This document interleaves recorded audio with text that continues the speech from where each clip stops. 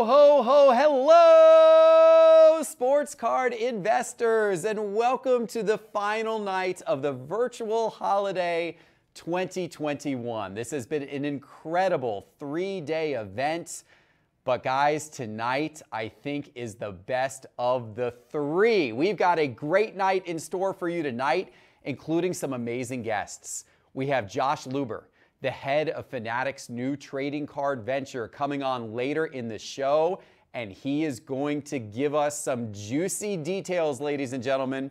We've got Nat Turner coming on the show to tell us about PSA's reopening plans. We've got DJ Ski. We've got great dealers from all across the country coming on and several times throughout the course of the show. It's all going to be awesome tonight. Unbelievable guests. That's just starting to name a few.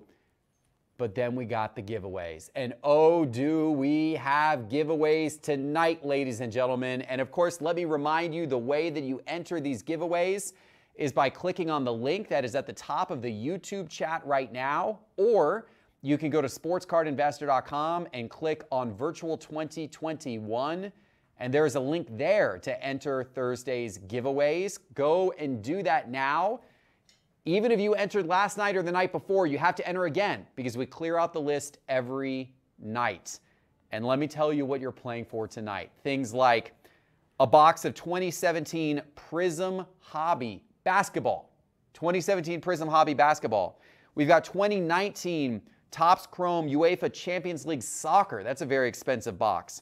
We've got Star Wars. We've got Absolute Football. We're going kaboom hunting, ladies and gentlemen, or at least one of you will.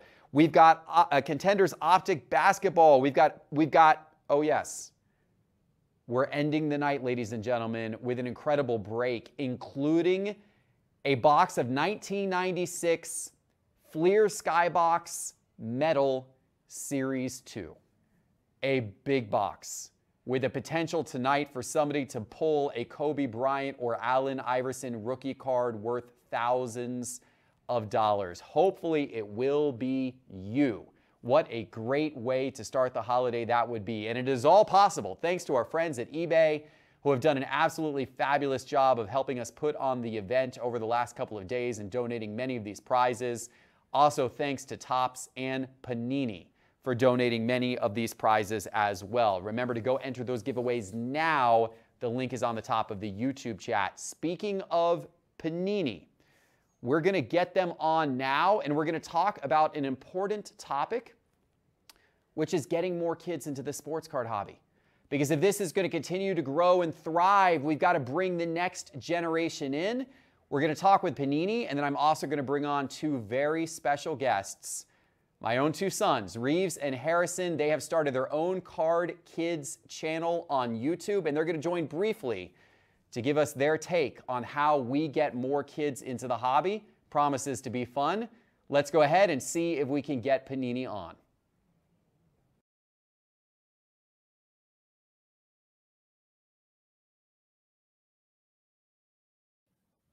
All right, so let's get Tracy from Panini on.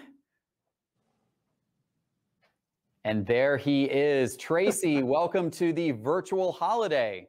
Jeff, thank you. It's an honor to be back. I love what you guys do with this and gals, and I'm honored to be asked back. I was kind of shocked that I was asked to return this year, so I'm thankful. Oh, come on, Tracy. You're such a big part of everything going on in the sports card hobby. Obviously, Panini is such a big name in the hobby and supplies such wonderful products for all of us to talk about all the time. So we couldn't have a virtual without you. So very happy that you were on today. Well, thank you, brother. Absolutely. And one thing we want to talk about today to lead the show off is an important topic, which is getting more kids involved in the sports card hobby. Because one thing that I've heard from a lot of collectors over the last couple of years is as prices in the sports card hobby have escalated, it's pricing kids out of the market. And of course, I have memories of being a kid. I was a big collector as a kid. I know you were too, Tracy. And I have those memories of hopping on my bike after school in 5th grade and going down to the corner store and buying packs of cards for 99 cents. And that's not really the reality today. So how are we able now to work together to get more kids involved in the hobby?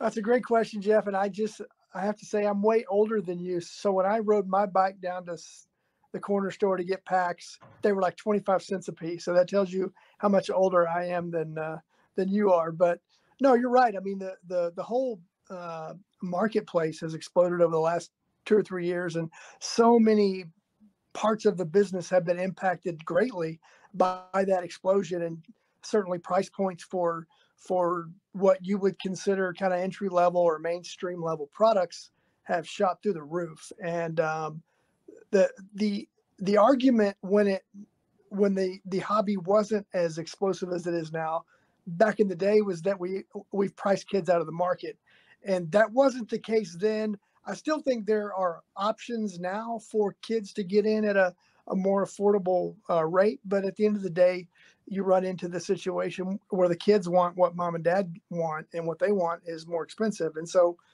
uh, it's just something that we've had to adjust to and learn to deal with. I think the launching of the Panini Kids Crate program around the National with a Series 1 product was really well received. A $60 price point, 3 cereal boxes of cards inside with a bunch of cool other stuff, whether it's prop toys or whistles or whatever. I mean, things like that that cater to that younger audience, still affordable, won't break the bank. I think that's been really well received, so much so that we just launched the Series 2 version. Um, and those as well have been well received. So I think we're onto something. It took us maybe a little longer than we had hoped to get that off the ground, but now that it's running with Series 1, Series 2, I think you can expect to see us grow that part of our business to cater to a younger audience. That is a very commendable thing that Panini has done this, and I'm really excited that you guys have done it. You actually, last year during the virtual holiday was, I think, when you broke the news of the fact that Panini was working on this Kids Crate program. And then to see them roll out at the National this year, I actually saw some kids with them at the National, so that was pretty cool. So for people who aren't familiar, tell us a little bit more about the Series 2, the new series that's coming out, and how kids would be able to participate and get their hands on one of these, or parents possibly for their kids, whether it's for a holiday gift or just to generally get them into collecting. Yeah, absolutely. So the products from Series 1 to Series 2 and in future series will vary a little bit. We want to get cards in the kids crates that are desirable, so it's not just a throwaway product. I think Series 2 had 2 different soccer cereal boxes, and then a collegiate a Draft Picks Prism football, I think, in that cereal box. And I think you'll see the specific products continue to rotate and get what's hot at the time in those kids crates. And the kids crates were a direct result of this type of feedback, Jeff, that cards were being priced above a lot of younger collectors' heads. And so it was, we listened, obviously, and tried to act as quickly as we could. And so happy that the Kids Crate program is finally upon us. To your point, I see a lot of excitement on them because, like, hobby shops around the country are always showcasing their big pulls and their most expensive products, but a lot of them are showing the same level of excitement and coverage on the Kids Crate programs. And that's really exciting because that's what it's about. We haven't seen to this point anybody tried to gouge the price and raise it above $60. I think the loudest argument or loudest criticism we've heard is that that people 13 and older shouldn't be able to buy them. But then what that criticism fails to take into account is that a lot of moms and dads and grandmas are buying them for their kids who are 13 or younger. So, but you can get them through our direct hobby shop accounts. And then just with Series 2, we started putting kids crates on the online store at paniniamerica.net. So a lot of hobby shops I see jumping in on the excitement and showcasing that, hey, the new kids crates are in. I think if you do a quick social search on Instagram, or you'll find a lot of different shops that you can purchase them from directly. Awesome. So just in time for the holidays. So anyone who is watching who may want to go get one of these crates for their kids, this of course would make an incredible stocking stuffer. I'm going to have to go pick up a couple for my kids. So it sounds like I'll be heading to one of my local card shops who's an official direct Panini account, or perhaps looking on Panini's website to pick these up. Exactly. Awesome. Very, very cool. Tracy, why is it so important, in your opinion, that we get kids involved in the sports card hobby? Well, that's a great question. It's the future of our industry. I mean, my wife is a teacher. I love teachers because they have such a profound influence on this next generation. And my wife has told me over and over and over again, when she does like reward days for her students, the most popular item are the packs or the cards I bring her to give to the kids for good grades or good behavior, so many things. And so that's grown a lot, because 4 or 5 years ago, maybe trading cards weren't her number one item among her students, but over the last 2 or 3 years, they have been.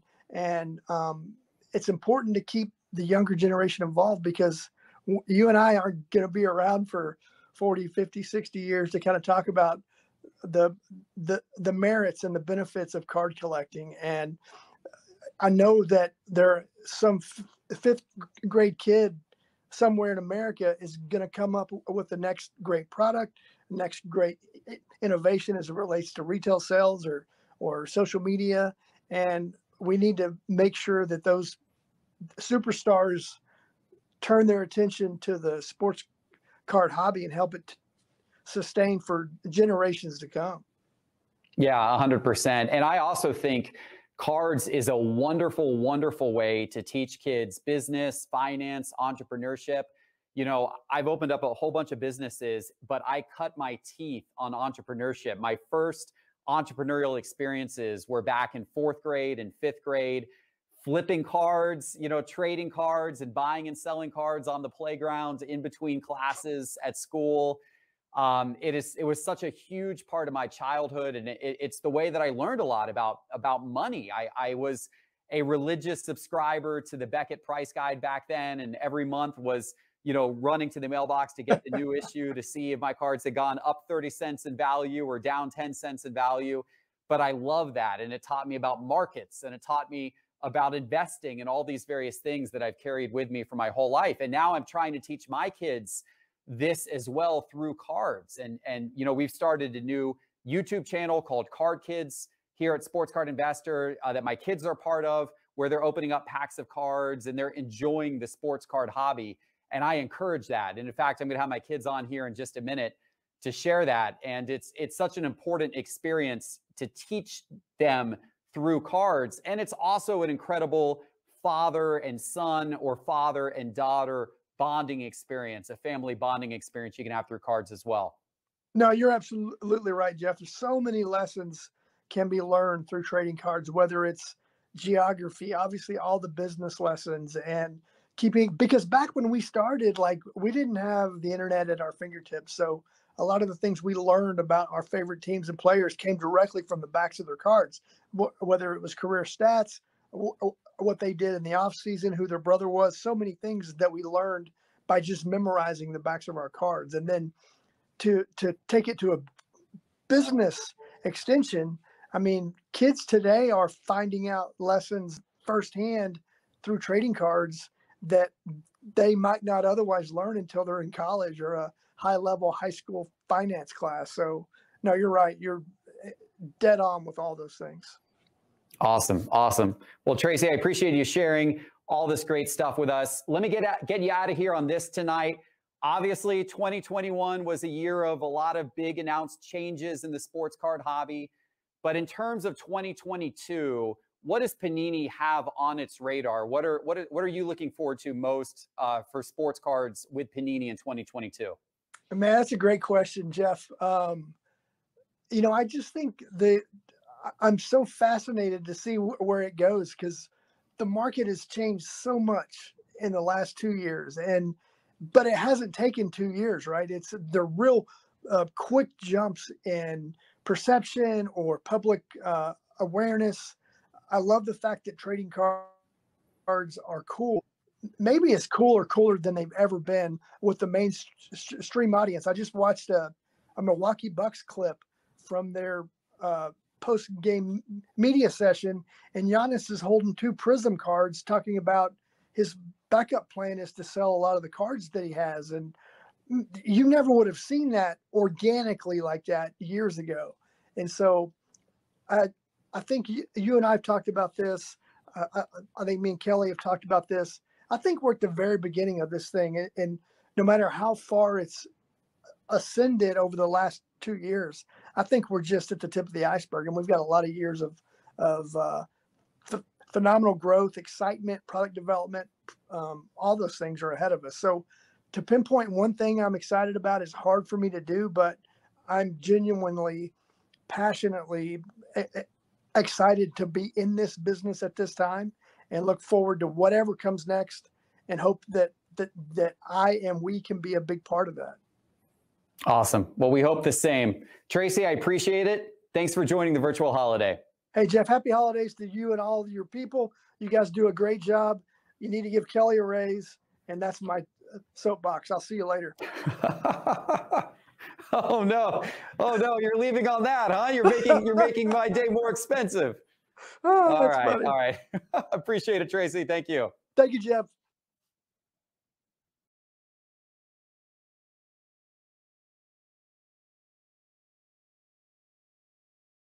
At Sports Card Investor, one way that we're trying to get more kids into the sports card hobby is through a new YouTube show called Card Kids that features my 2 sons. My name is Harrison. I do all the Pokemon on the channel. My brother does all the sports cards on the channel. Hello, my name is Reeves. On the channel, we are trying to get more kids into the hobby by opening boxes that aren't too expensive, but they're not like $2. Like, they're still affordable, and you can still pull pretty good cards out of them. And we're trying to teach the kids to get into the hobby, just like me and Harrison.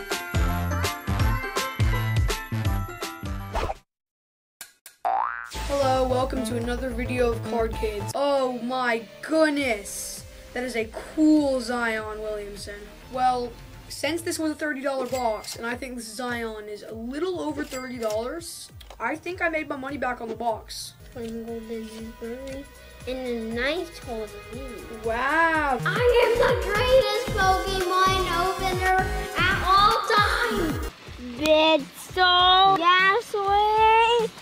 Oh! What? What is that? This is literally the sport version is $11. I am now opening the pack.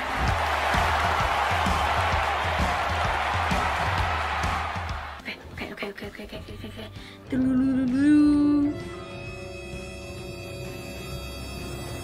Keneal Harry, he's good. Oh, wow. That is a nice patch. No, I get another good. Look at it.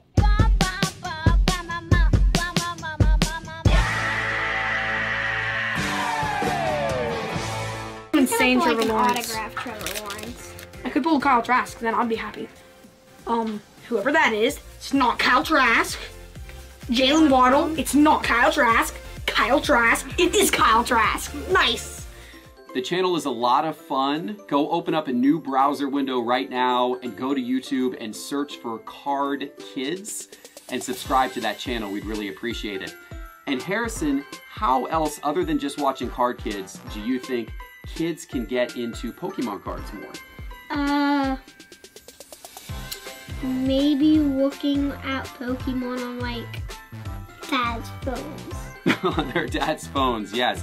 You watch a lot of different videos about Pokemon cards from a lot of different YouTubers, right? And that's kind of how you got into it before you started your own channel. You were watching a lot of different Pokemon YouTubers, right? Mm-hmm. Awesome, very cool, very cool. And Reeves, how do you think more kids can get into sports cards?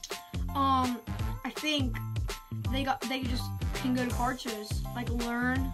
Just being at the card show, you learn so much. Like, even if you're going to the card show only to like buy and trade and sell cards, you're also going to the card show. Even if you don't know it, you're going to the card show for fun. Like, it doesn't matter if you're learning or not. Just go into the card show. You can learn so much. Yeah, that's great advice. Card shows are an awesome way to experience sports cards. So all you dads and moms out there listening, try to get your kids to a card show near you because it's a great way for them to experience it. And if you run into me at a card show, I might just have a little something for your kids. So make sure to please come say hi so I can give them a little something to help them get further into the sports card hobby. Does that mean you'll give me stuff? No, you If I don't. meet you You're at you're card you're Give me stuff. You're If I meet you at ineligible. card shows, like if I just like walk off and then walk up to you, will you give me stuff? Yes. Family, friends, and employees of Sports Card Investor are ineligible to participate. Aw. Says it in the disclaimer language. Sure. I'm gonna go look it up. Okay. Bye. All right. I don't know either. All right. Thanks, everybody. Go subscribe to Card Kids on YouTube. And, but of course, don't leave this stream because we got a ton of great stuff in store today for you. Yeah. Awesome. I think that was great. Good.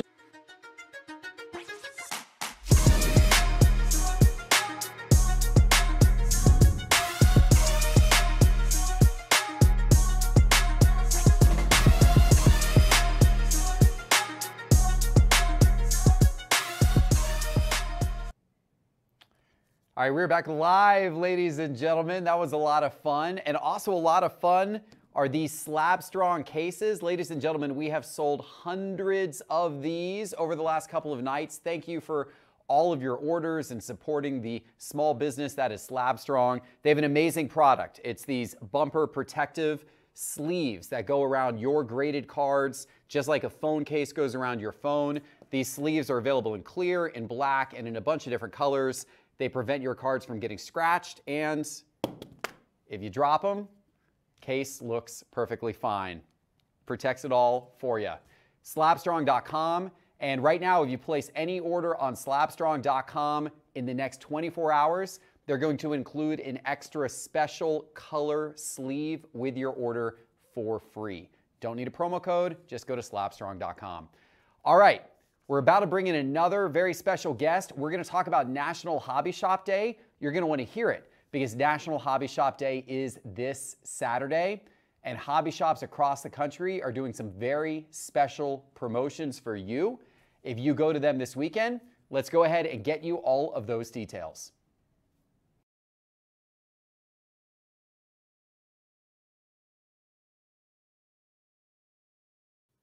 All right, guys, I'm going to bring on a special guest now who is going to tell us about a big event happening in the sports card hobby this weekend. This Saturday is National Hobby Shop Day. You're going to want to hear about this, and I am bringing on Rob Bertrand from GTS Distribution to give us all of the great details. Rob, welcome to the virtual holiday. Well, thanks for having me. How are you doing? We're doing great here. We are having a great night thus far and excited to hear more about National Hobby Shop Day. But first, some of our viewers may not be familiar with GTS because I know you guys operate a little more behind the scenes, but you've got an important role in getting product out to hobby shops all across the country. Can you tell people a little bit more about what GTS is? Yeah, absolutely. GTS Distribution is the leading distributor in the space right now. Have been for several years. I'm currently the director of marketing for them. So yeah, getting products from point A to point B, that's what we specialize in. We're a logistics company at the heart of it with 9 locations. All of our customers are within like a 2-day ship. And so, yeah, it's our job to get product from the manufacturers to the local hobby shop and the breakers. And that is a big job indeed. And of course, it's an important job because heading into this weekend, we've got National Hobby Shop Day, and that is a big day for the sports card hobby. Tell people about that. It's exciting. It's National Hobby Shop Day was the idea of a couple of shop owners that came to us, our customers, and said, hey, between Black Friday and Christmas can be really slow for us. Is there anything we could do to kind of help with that? And so that was the impetus for what was born and became National Hobby Shop Day. National Hobby Shop Day is a GTS exclusive sales promotion event. While we have an opportunity to use it in that capacity, our customers, the collectors, get an opportunity to get their hands on some really great items donated by manufacturers. What we do is we provide a bunch of incentives for the stores to be able to purchase product selection, and then are given a bunch of freebies. Those freebies include everything from promotional packs from the past, memorabilia, manufacturer contributed items from just about everybody you could possibly think of. So what that allows store owners to do is to host raffles, door prizes, contests, all sorts of stuff with the giveaways that are provided by our manufacturing and vendor partners. Okay, so this is really, really cool. So this is going to be, it's this Saturday, and it's going to be a festive day for sure then at hobby shops all over the country. How can people find a local hobby shop that is participating in this? Absolutely. You can check out facebook.com/National Hobby Shop Day. A master list is published there by state. And then in addition, we'll have a couple posts with some geographical breakdowns so we can be sure to tag all of our participating stores who are on Facebook. And while it's limited in its scope because of the manufacturer provided component, this year there are 150 stores participating around the country in National Hobby Shop Day this year. So hopefully everyone will be able to find one within at least a short drive. Yeah, that's awesome. So facebook.com/National Hobby Shop Day will find you a store in your area that is hopefully participating this weekend, this Saturday. And if they are, definitely get out there. Rob, what is it like putting this together? How do you, it seems like a lot to coordinate, right? It is a lot to coordinate. My job on this project starts way back in the beginning of the first quarter, really, as we start having conversations with our manufacturing and vendor partners to have it on their radar again, as they're working with budgets and whatnot. And because obviously, there's an expense involved for them, and we want to be sure that they can participate and contribute. So the process with the dialogue starts way back, almost 10, 11 months ago, and then ramps up as things get closer, whether that be advertising on social and in Beckett, various websites like Cardboard Connection and Sports Collectors Digest, to actually then getting all the incentive items out to our customers before the event, as well as, things like window clings and point of sale reminder cards, things that they can use to help promote the event at the store level as well. That's awesome. That's really cool. And this year, I suspect it might take on a little bit of a special meaning. We're just kind of coming out of COVID-19, kind of, sort of, but, a lot of these hobby shops may not have been open last year for in-person visits. This year, most of them are open for in-person visits. So what do you think that's going to be like? And what can people expect maybe when they arrive to these participating hobby shops on Saturday? Well, really, it's going to depend on what the store owners decide to do. And we give them obviously some direction and some ideas. But as far as what the experience is going to be, it could be different at every different shop. But I guarantee you that there will be lots of opportunities to win prizes.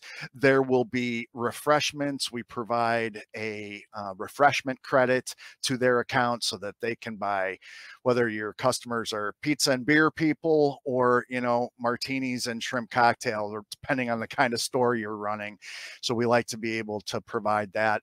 And you brought up a great point. We did have to suspend National Hobby Shop Day last year, just knowing that a number of stores that would want to participate simply wouldn't be able to, or be able to participate with it so scaled down that it just was going to lose its significance. So much like everybody else, we're so glad to get back to in-person events, and our customers are super excited to have this opportunity to share this special day with their customers. Awesome. And we are super excited that GTS has helped organize this. And hopefully a lot of our viewers are excited and they'll be able to get out there this Saturday to local hobby shops participating. All right, so once again, facebook.com/National Hobby Shop Day to find a hobby shop near you. Rob, thank you so much for joining the virtual holiday. We really appreciate it. Thank you. Awesome. Take care.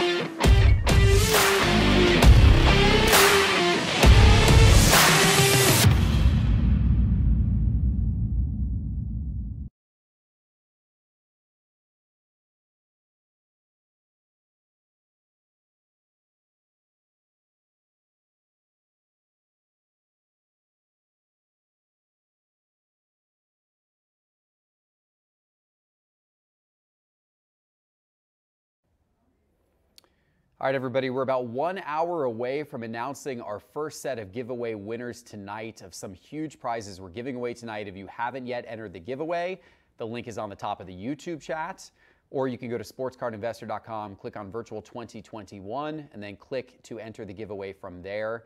You have to enter fresh every single night, so even if you did it last night, go do it again now. Also, if you want to check out Market Movers, you just saw that cool commercial, promo code VIRTUAL will get you 20% off your first payment, month or year, for Market Movers using promo code VIRTUAL. All right, we are about to bring on a very special group of people. You've seen a few of them already this week, and you're going to get some new faces as well. These are some of the best sports card shop owners from around the country, and they're going to come on to talk to me about the future of card shops and what they think is ahead for the sports card market. It's going to be a great conversation. Let's get them on.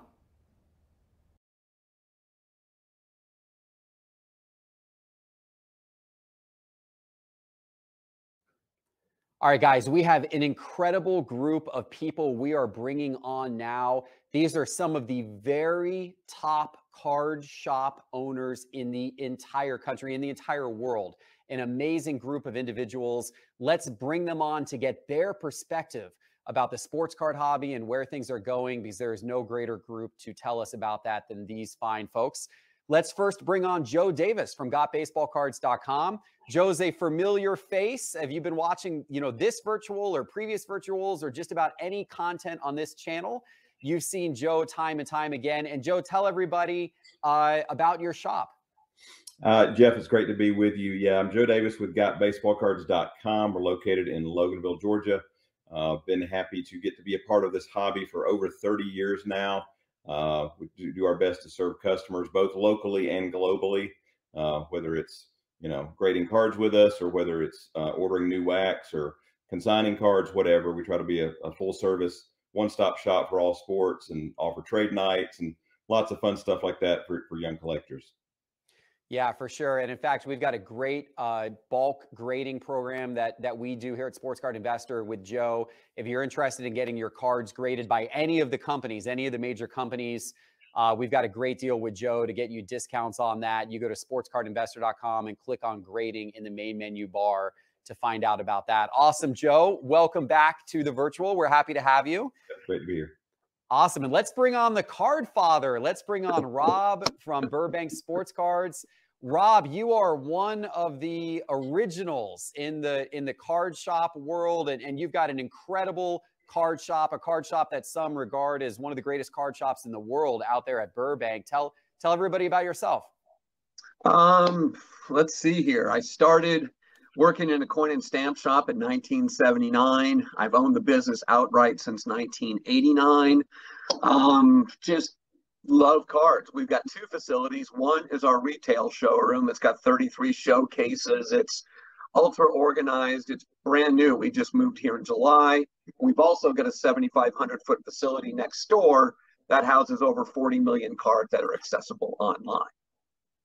40 million cards. Absolutely incredible. And do you inventory those one by one?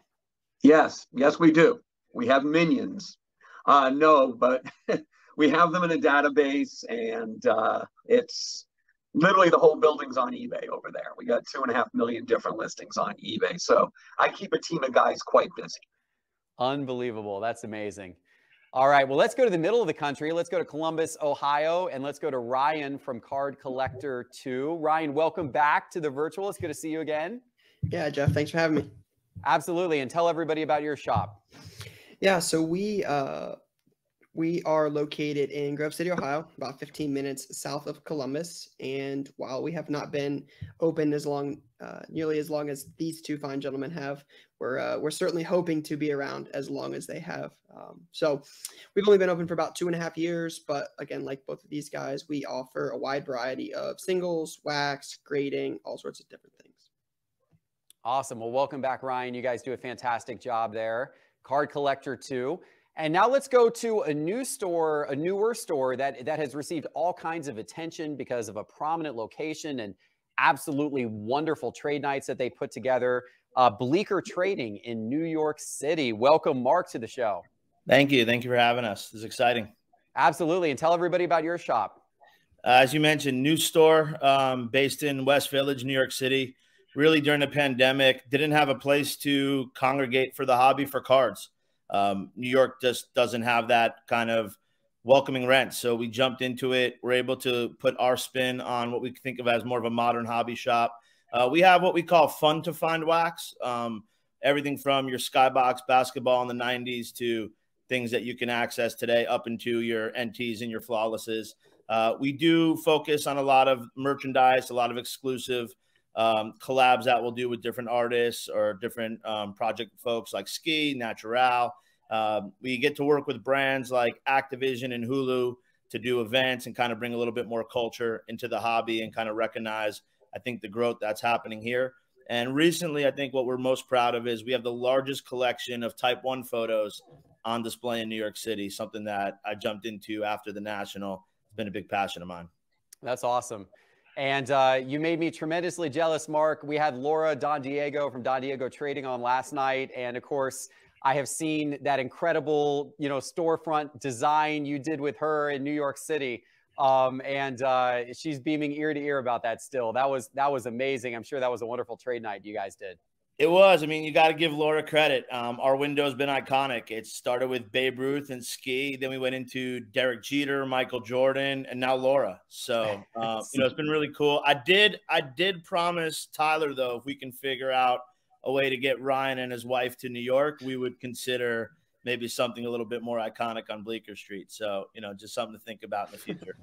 Okay, right. So this is the offer right now to card collector Ryan here? I mean, it's hard to get through Lou and Tyler. So when Kelly made the offer to come be near him, I thought, hey, I met John in LA a few months back. He made it clear he's not coming to the East Coast anytime soon. But, Ryan's very high on our radar, someone we want to show New York to. So something very exciting. All right. Well, if you get Ryan out there and you're going to paint that storefront again, please feature Ryan's wife. She's much prettier than Ryan is. That would be my recommendation if you want to pull people into the shop. Good people like Adam Lefko have hinted to us that's the key. So, yes. We're trying to follow the experts. We can't get you out there, Jeff. So, we'll hang tight for now. I will be up there someday. I will definitely be up there someday, but I will not ask you to paint me on the storefront. We can have Kelly from my team here on the storefront instead. It will I don't know, with those suspenders, it may be worth it. We'll see.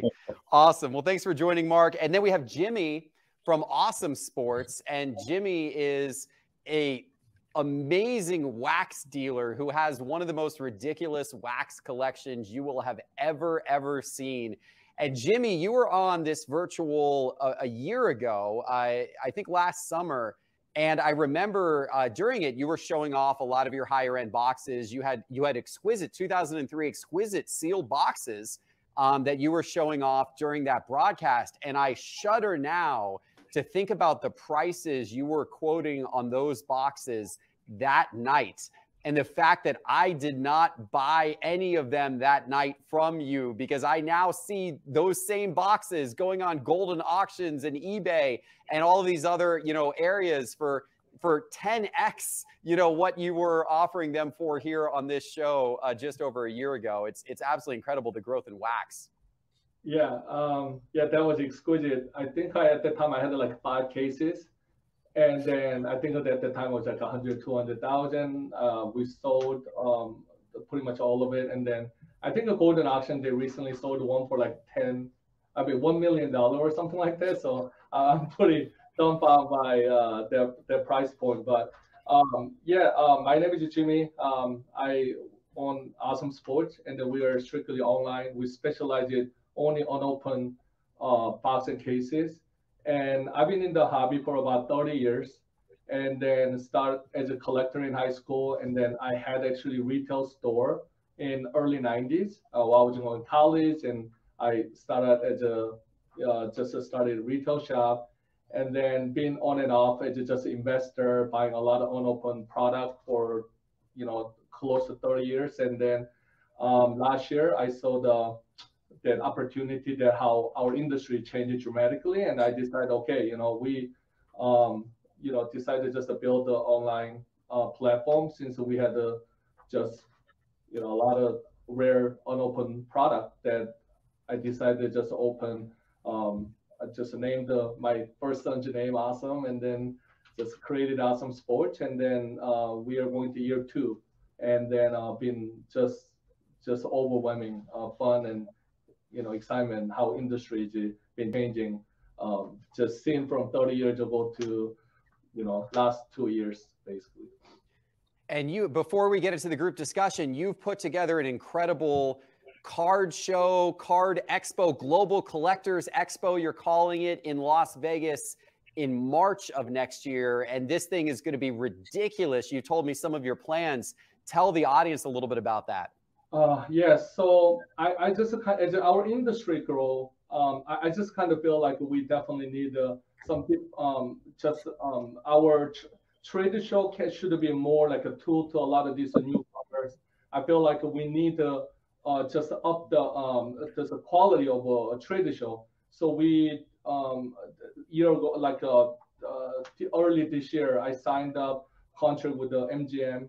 And then we are actually putting a show at the Mandalay Bay Convention Center, 300,000 square foot. And then last month we secured actually contract with the Allegiant Stadium, which is that's a new Raiders football stadium. So we're renting out the whole thing for after party, and then we're just basically just want to give all this new collector different experience. So it shouldn't be more buy sell, just like kind of Swami Billy. I just kind of feel like a trade show should be just a tool of information, and then just support industry. So I want to just build a different experience than traditional trade show. So we're going to have just a complete different experience by just offering this stadium experience. And we're going to actually also offer this not only just a face-to-face transaction, we also going to have this virtual format where people who couldn't make a trade show, they still can come to our online the virtual platform, so they can still do the transaction with the people who set up for the show basically. Yeah, this is going to be an incredible show. I'm super excited. When you told me that we could hang out on the field of Allegiant Stadium and maybe kick field goals on the Raiders goalposts, I was like, okay, this is a card show I'm definitely coming to. So that is, what are the dates, Jimmy, in March?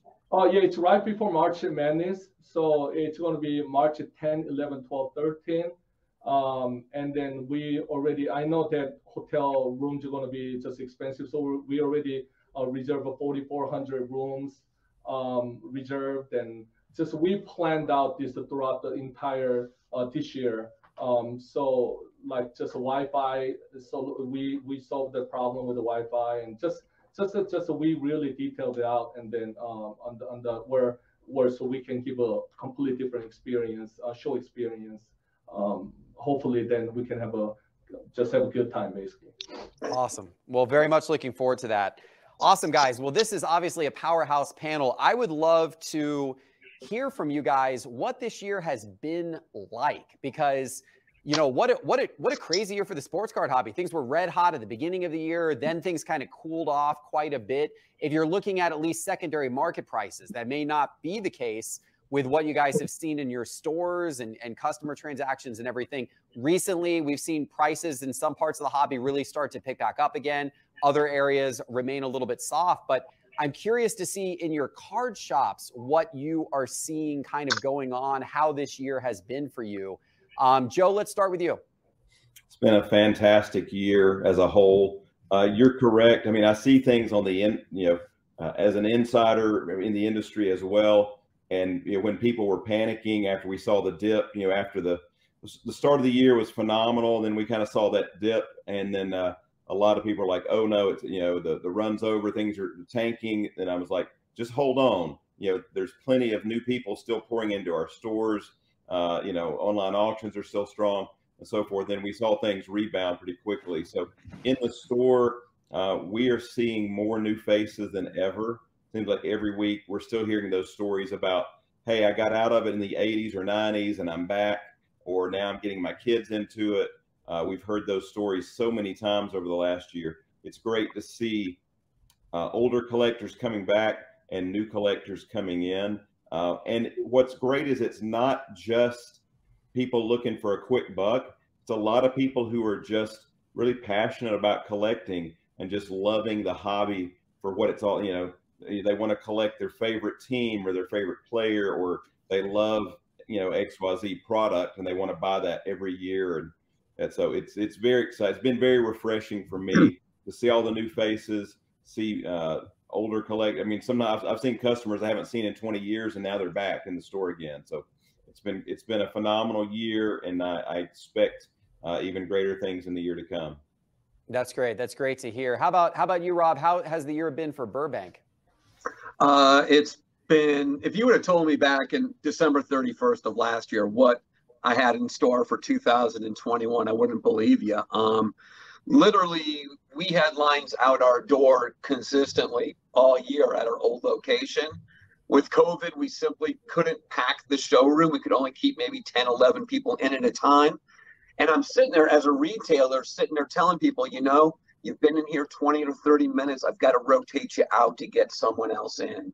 In what world do you even say those words? It's absolutely crazy. And we could be 25, 30 deep, people looking to get in, knowing ahead of time that we have that line. They were so passionate about visiting us, they would wait in that line, which is absolutely crazy. So we were faced with, what are we going to do about this? Well, our building, you heard how many cards we own, and the thought of moving everything just wasn't an option. There was just no way in hell I was going to move 40 million cards. Then this building came up about a block from us, literally. It was about 4,000 feet. Literally, you could walk back and forth. And we decided, you know what? We're going to take the leap. We're going to separate the business into an online center and a retail center and just reimagine what a card shop's supposed to look like. And just things that used to be in the past don't need to be in this store if it doesn't make sense. And it could be a Thursday at 3 in the afternoon and we could just be crazy in here. Just the sheer amount of people, the distances they're traveling from it just blows my mind. People driving 3 hours to get here consistently once a week. We got guys in here 6 times a week, like no joke, because they need to see what new merchandise we put out, because we're rotating things constantly. But it's not, there's sexy cards, don't get me wrong, we've got them. And I think at the core, we're a hobby shop. We have a room called the Fishbowl that we built, that was specifically built for this building. It's got 600 double shoes that are color-coded by sport and has about 280 different names. So as a hobbyist, you can walk in our store and you're looking for Clayton Kershaw cards. Cool, pull down that double shoe, $1, $1.50, $2, sit in the room, super comfortable, has its own television. And we are trying to be everything to everybody. That includes price points, being very adamant about that. And it's just, I was here 14 hours yesterday and I love it, but the place is absolutely exhausting at times, but it's a good exhausting and just a lot of first world problems. But when people walk in here, and the funny thing, and Joe will allude to this as well, there's so many new customers We haven't been here 6 months yet, but I would say 70% of the people that come in here aren't aware that we had a store before this. They've been here first time in the last 6 months. And the funniest thing is, I don't even know what their full faces look like, because so many of these customers are so new from the last 18 months, 6 months, whatever. We've had mask mandates the whole time. So it's just kind of funny that I don't even know what these people's faces look like, but they're in all the time. So incredibly exciting. And we'll talk further. It's just getting warmed up. It's simply just getting warmed up for everybody. That's awesome. That's great to hear. And that I love hearing about all the new people continuing to come in. That's great. Ryan, what are you seeing? Are you seeing still a lot of traffic from new people? I know you've also got a lot of kids who come to your store for your kids trade night and everything like that. Yeah, we've definitely seen a lot of that. A lot of younger collectors getting into it, which is great, right? Got to definitely have somebody to pass it on to and encourage really the next generation of card collector. I would resonate, just resonate what those guys said, where it's really been wild, right? So it started off, the year was really the first 3 months of the year. It didn't seem like no matter what we purchased, it wouldn't go up. It just, everything was really, really hot. And then you have a little bit of a cool off right around the time PSA closes. And I think that's one thing we've really learned a lot this year, is to really focus on like multiple streams of revenue, because PSA grading was such a big part of our business. And then when that goes away so abruptly, it really changed things and put a lot of things into perspective for us. So that really opened a lot of eyes for us this year. But again, we've really started focusing more, like with that, we've started focusing a lot more on content creation, right? Trying to really replicate what Rob and his team have been able to build out there in Burbank, right? Like trying to be everybody to everybody, but in the same time also being nationally and globally known, right? I mean, if you ask anybody that I know in cards what the #1 card store in America, that's probably the #1 answer at this point, right? I want to be like that. That's what we're trying to build, right? I don't know if I want 40 million cards online, but I would love to be able to, we have people that travel 3 hours or 6 hours. Like I want to kind of replicate that same kind of thing, and what a lot of these guys have done. So that's one thing, is just really focused a lot on, content creation, growth, and then just continuing to build every day. Awesome. Awesome. And Mark, you launched your store into a pandemic environment, right? And of course, the whole design of your store was for it to be like a social type experience. What has that been like for you, and how have you kind of overcome that? Yeah, so we went into it knowing we wouldn't have access to sealed wax, no relationships with distributors, no even understanding of how to get it. So the idea of opening a social club was really the best idea, and really was trying to figure out a couple of things. One is, what does New York City really need from the hobby? Growing up in and around the New York City music scene, we had a store called Fat Beats. It's where you went to find and discover music. You maybe didn't spend a lot of money, but anything cultural that happened in music went down at Fat Beats. And so we tried to replicate that a little bit with the merch, with the events, kind of with a little bit of that exclusive by appointment only feel. It took off in a good way, where over the summer we did get access to GTS to give us, bring us on. And what we didn't know what that was or wasn't. We thought we like hit the Holy Grail when we got that call. Little did we know we just, sold out to the mob. And no one likes me calling, Carvin a Fanucci, the Black Hand, but, that's kind of the world we're in. So, after my first 12 shipments of Sage football, frankly, Jimmy, I don't know if you know this, but like we've done a handful of transactions with you, some of the 2012 Prism, some of the LeBron Topps Chrome boxes. And those were the early days, Jeff, where Nat Turner would come by and just, he's putting a post, where do I buy cards in New York? And someone recommended Bleecker. He came by, and one of the things we had was, one of those 2012 Prism boxes. And when he had put that up online, it got a little bit of people wanting to come down. And so we're still figuring out kind of, how we play in the sealed wax world. We're doing very well in the private trading and selling. I think what we've seen over the last year that's been different is a lot of investors are just burned. They came in a little too late, got caught up in the hype, and they just want to know what to do with all this. We're not really here for those folks. I think it's interesting if they want to sell their cards at a 60, 70% discount. That's a different story. There's a lot of buyers for that. What we're getting, though, is a lot of those guys saying, hey, I bought in, didn't make the best decisions, but I love what I'm doing. And now I'm reading and I'm learning, and I want to trade up. I want to take all these slabs of modern and maybe get one great card, or maybe take some of this modern and get it to some vintage.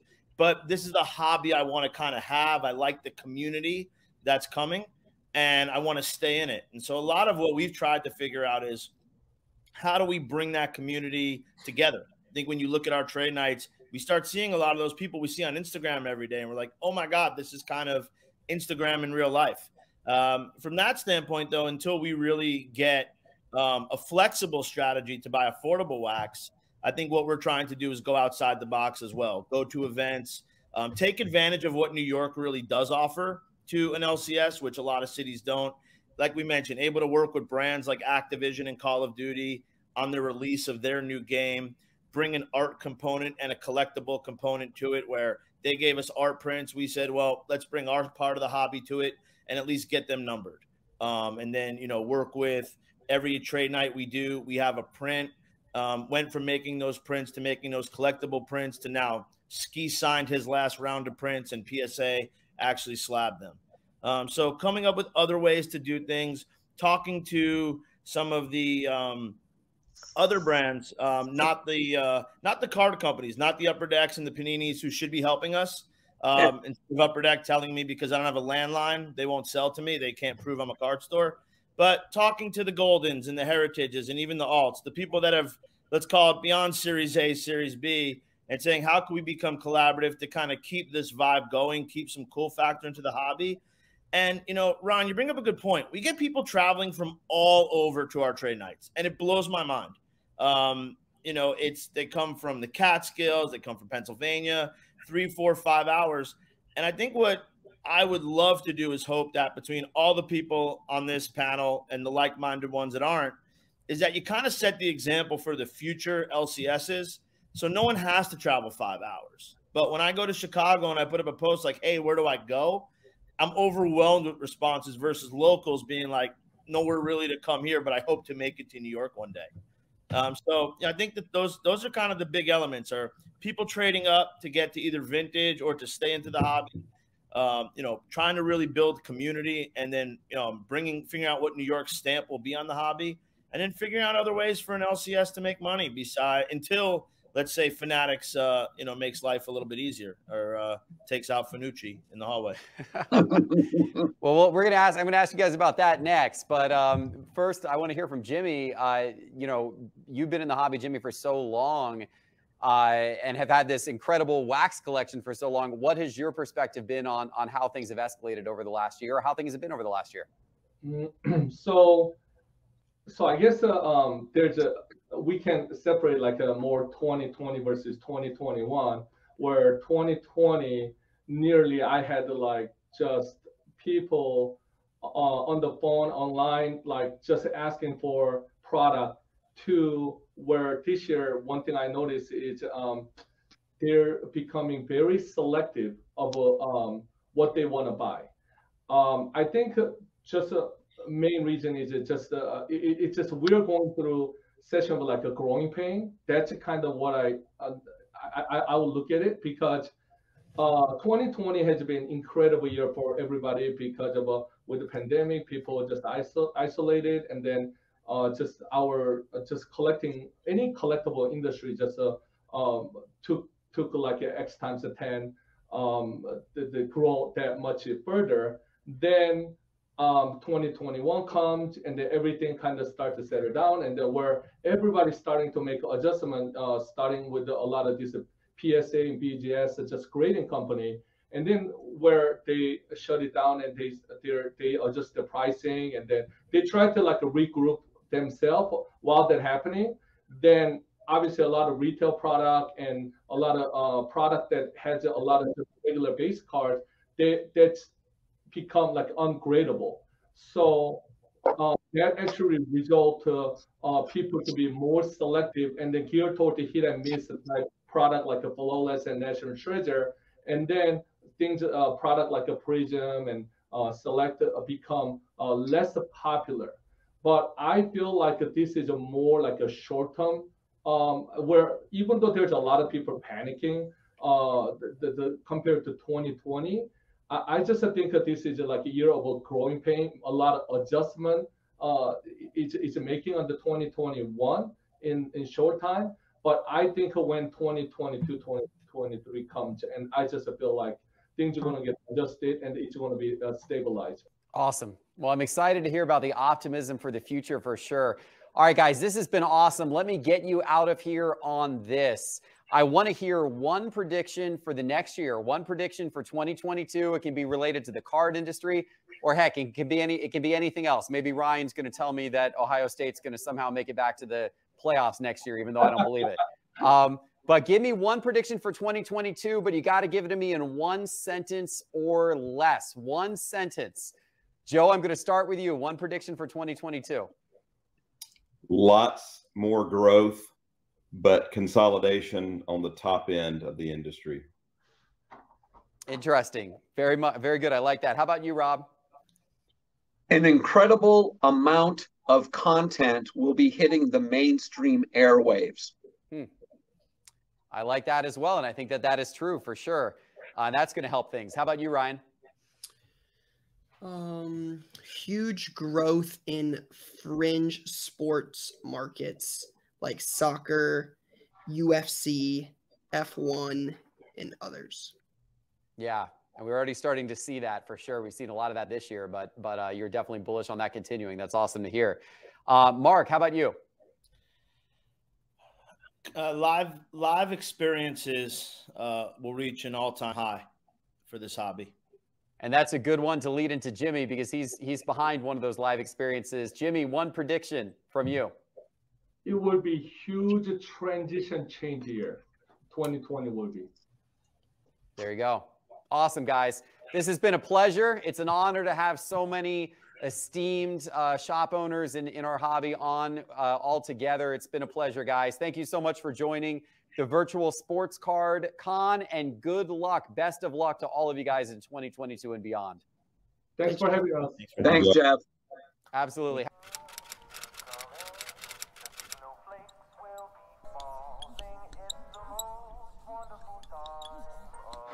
Hey, Parker, don't forget, 400,000 cards in Market Movers I know. by Christmas. I know.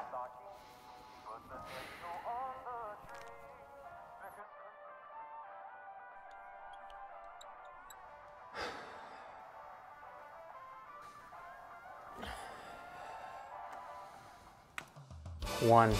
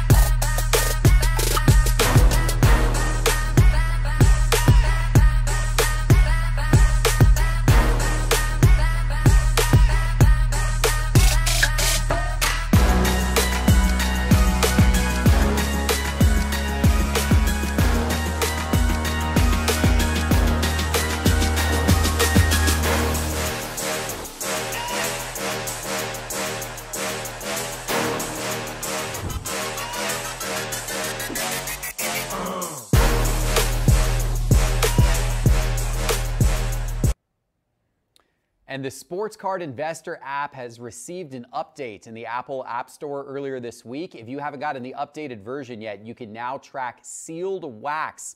Hundreds and hundreds of boxes of sealed wax are available for you to track and shop in the Sports Card Investor app. It also now has a free-form search and an awesome ability to share charts directly to social or via text message. However you want to share them via email, you can now do that all from the Sports Card Investor app. Make sure you have the latest update. It's free. Or if you do not yet have the Sports Card Investor app, download it on your phone now.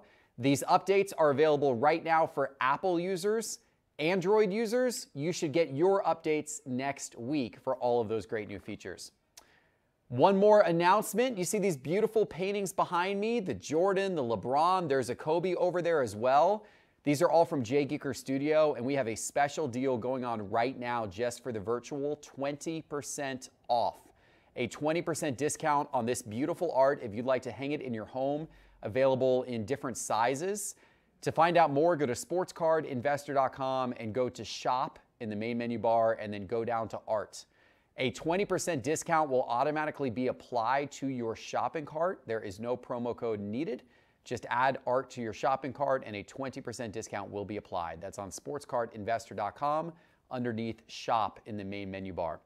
Okay, we got another great guest that we're about to bring on. We are going to take a look a little bit beyond sports cards and find out what is happening in the world of trading card games and Magic. Let's bring on our next guest.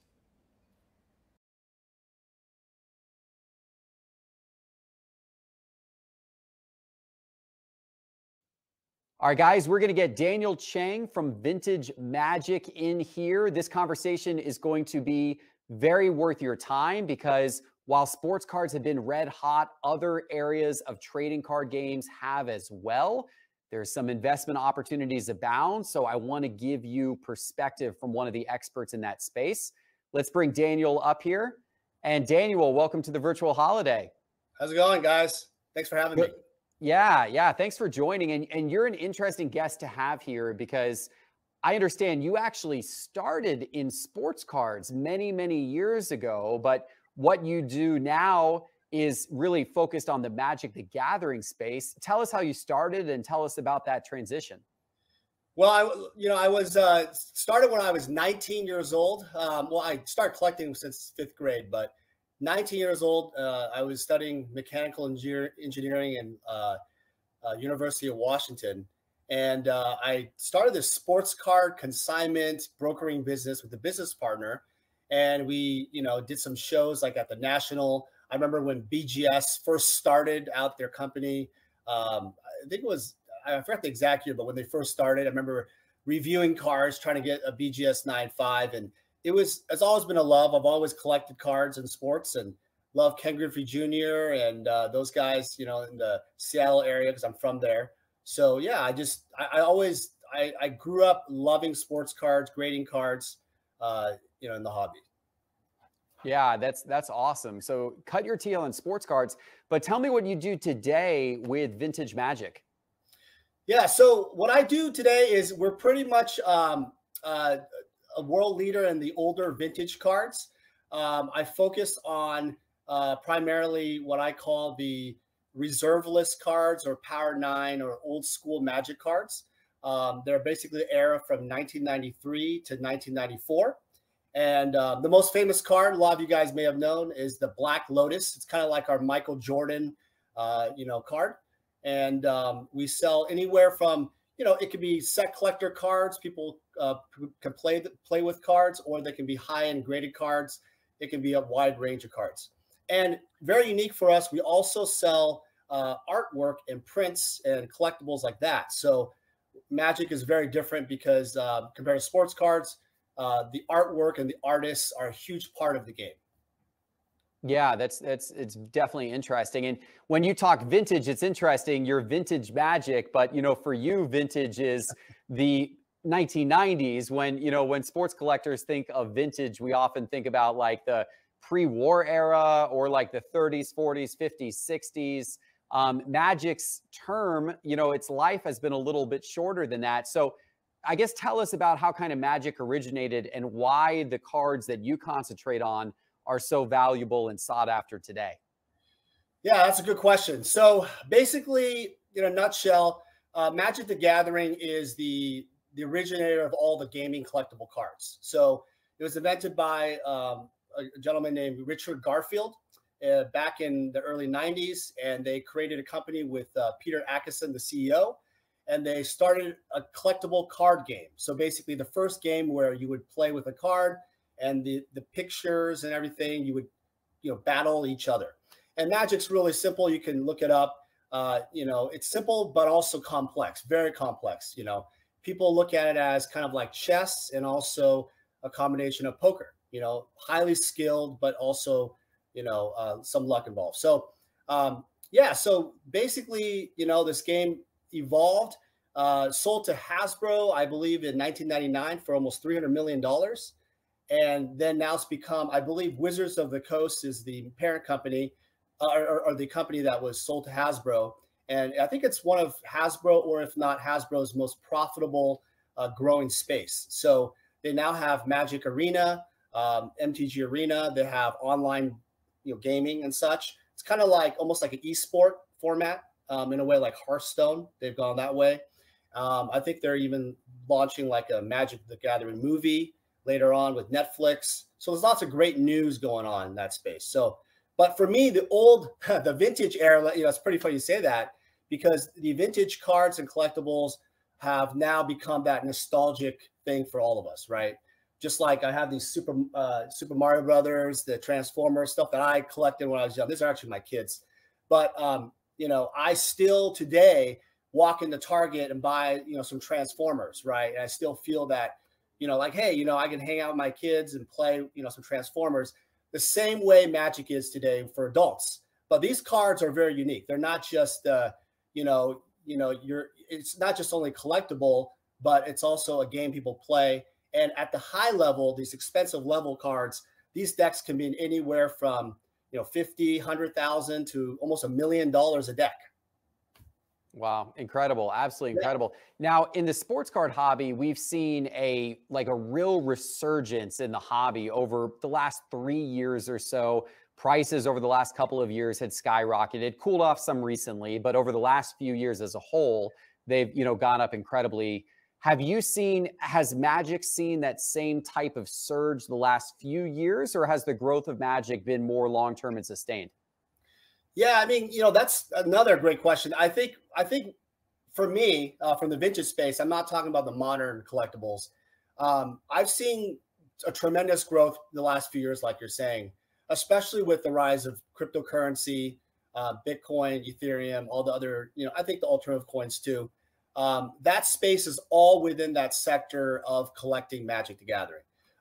Most Magic players or collectors, when they're young, they start, they grow up into becoming tech entrepreneurs, lawyers, doctors, people that are in that space, right? So investing into Magic the Gathering, into their childhood, is definitely one of the things that I have seen.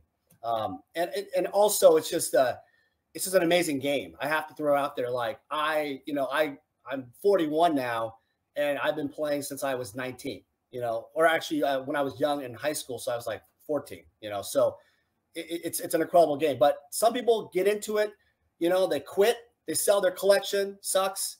Then they buy into it again. And then what you see today is a resurgence of that. People are going on eBay and such, bidding on, items they want to, collect. They're fighting over collectibles that they want to have for their deck. It's a great hobby. It's awesome. Booming. Yeah. And so how do your customers find you? I know you do a lot on eBay as well. Yeah. So currently our website is vintagemagic.com. We're revamping it next year to do like more of a exciting Wikipedia style.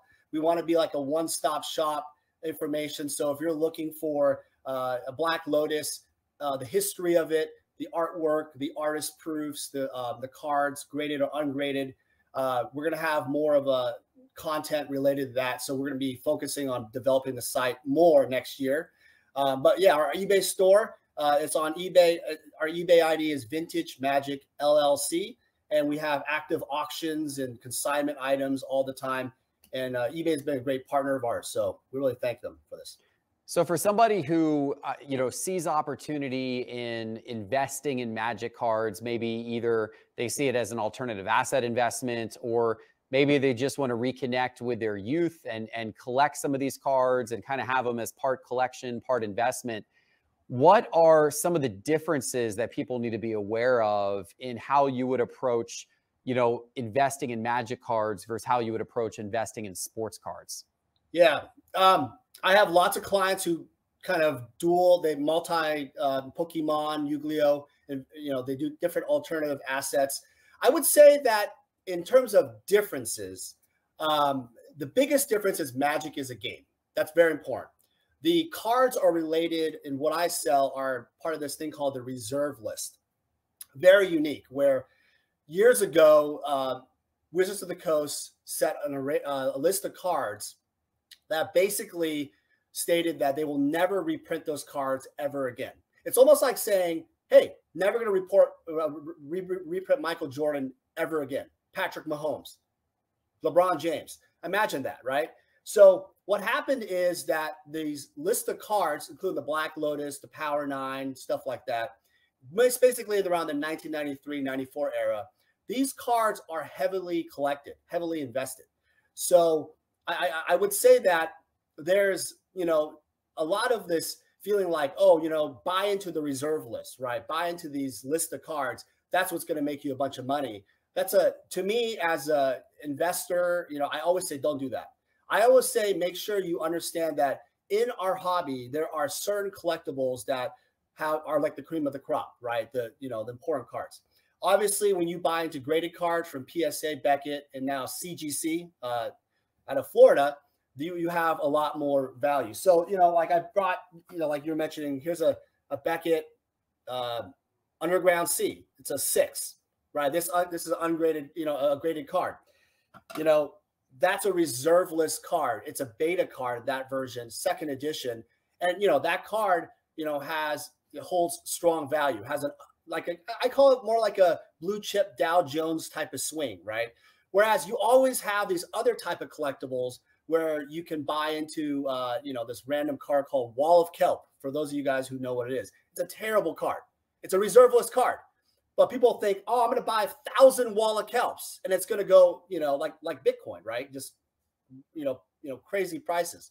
That's not how it works. There also needs to be a demand. So the demand of the game, right? The rarity, the set, you know, maybe it's won by, you know, a famous, you know, player in a tournament. These factors are huge. And the thing I will also mention back to what I would say is the artists. The artists are the cool part of the game. Like this piece of art, for example, it's a print. This is the Time Walk. And this is just a print we have on, you know, our website and such. But we essentially, you know, the art of the game, these pieces are 5x7 original artworks back in the day. So back in the day, they had very little money. They had I think they paid the artists $50 and $50 a stock, and they basically commissioned the artist to create this awesome game. So people around the world who know this, that when you invest in Magic, you invest in the art. You're buying with the artist prints, the artwork, the artist proofs, and also the altered cards. People go to these conventions like the National, and they line up to get artists to sign their cards.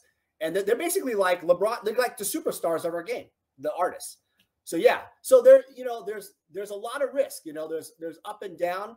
But yeah, unlike also sports cards, I will say, I think there's a lot more stability in it economically, in the sense that it's not relying on the economy of America and also the world. Because when the COVID thing hit, or like let's say that there was the 2008 crash, right? That type of thing. The Magic cards actually held really well. And they do fluctuate 10%, 20% here and there.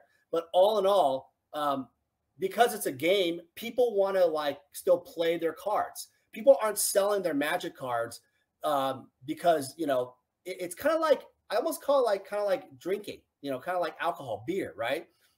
Beer, alcohol, all that kind of stuff all went up in value. You know, people kept drinking because what's going to happen during a crisis? You're going to still want to play your games. You're going to still want to love and collect the cards. It's just the way it is. It's weird, I know, but it's different than sports cards that way, I guess. Interesting. And what are you seeing in the other trading card game markets? I know you mainly concentrate on Magic, but you know, it seems as though Pokemon, Yu-Gi-Oh, now you've got new ones like MetaZoo, which have been real hot and garnering a lot of attention. You know, what are you seeing in some of those other markets that's happening right now? Yeah, I mean, MetaZoo, obviously, Flesh and Blood, you know, those type of new games, and you know, is awesome for the market. I have to say that as I kind of look at it like this: if those games rise in value and popularity, Magic will continue to rise even further. You know, Wizards of the Coast was actually created by also created Pokemon. They printed it also in 1999. So collections that I buy Magic, also I also have a lot of Pokemon. I have a lot of vintage Pokemon too. I just don't really open it or collect it. But that growth in that has obviously exploded, as you know, with Logan Paul and all those YouTubers going after it. Stevie Aoki, I know he bought an Alpha Black Lotus, and also he does Pokemon stuff too. It's huge. You know, everybody wants to go back to their childhood in different areas. I will say that you were saying about kind of type of investments. I am concerned about like a MetaZoo and Flesh and Blood, in the sense that people have gone all in on those type of things. For me, I'm more conservative on investing. I like to diversify, but I like to make sure that I'm, you know, exposed but not overexposed. And there's a lot of people that are putting all their eggs in one basket. I highly don't recommend that. So that's my feeling about it right now. Fair enough. Yeah, everyone is looking for the next big thing, it seems, whether it's now trading card games or sports cards or other forms of investing, NFTs, crypto, whatever it is. There's a rush to find that next big thing. And when people, you know, latch on to something that is trending in the right direction, you know, a lot of people are buying into that and buying into the hype, and hopefully it keeps going that direction. But as you said, you know, time will tell, and we'll have to see. So speaking of the future, Daniel, let me get you out of here on this. Where do you think Magic will be in 10 years? How might it look a little different than it does today? How might all of this evolve? 10 years, right? Yeah. Sure. I get asked this, whatever. Yeah, I get asked this, you know, I have a YouTube channel also. I talk about Magic investing. This is one of my, you know, favorite things, is kind of like future proof or future, you know, talk about it. For 10 years and down the future, I think older Magic cards are going to continue to rise over time. I don't think we are going to have the sudden boom like sports cards did. You know, when Jordan rookies went from 30, I remember selling these cards for like 10K, PSA 10, 86 footer Jordans. And they just went to, you know, 750K or whatever it did, back and forth. We don't have that in Magic. I see them becoming like Dow Jones, blue chip stocks. These ultra high-end grade cards, I will say this, that like as PSA is revamping their Magic sector. They're going to want to get into it deeper, you know, comparative to like Beckett, who is the leader right now. But those ultra high-end Beckett or PSA cards are going to be huge. They're going to be even bigger. The exponential values are going to be huge. The alpha first edition sets, just like you've seen with the first edition Pokemon, is going to continue to grow over time. It's just going to be huge. Another sleeper, I would say, people don't really think about it, are artist proofs. Artist proofs are limited generally to 50 in the world for every card created by the artist. So these are blank back cards where people are now getting them painted by the artists. And these cards are extremely rare. I think these are going to grow in value. And obviously the artwork, it's funny. I used to own the original Black Lotus, original painting, and I sold it for like low six figures. And now today it's worth, the guy wants like $6 million. That's all I got to say about that. So yeah, I mean, there's so much upside to it, but at the same time, I always say that, look, always make sure your personal finances are perfect first, then invest in other collectibles. You know, you don't want to gamble, right? You want to make sure you take care of your family, your personal wealth, your health, and obviously then go into collectibles. Good advice for all. Daniel, This has been fun. Thank you for dropping lots of knowledge about Magic and trading card games on us. We appreciate it. And thanks for joining the Virtual Sports Card Con. All right, guys. Happy holidays. Thank you. Happy holidays.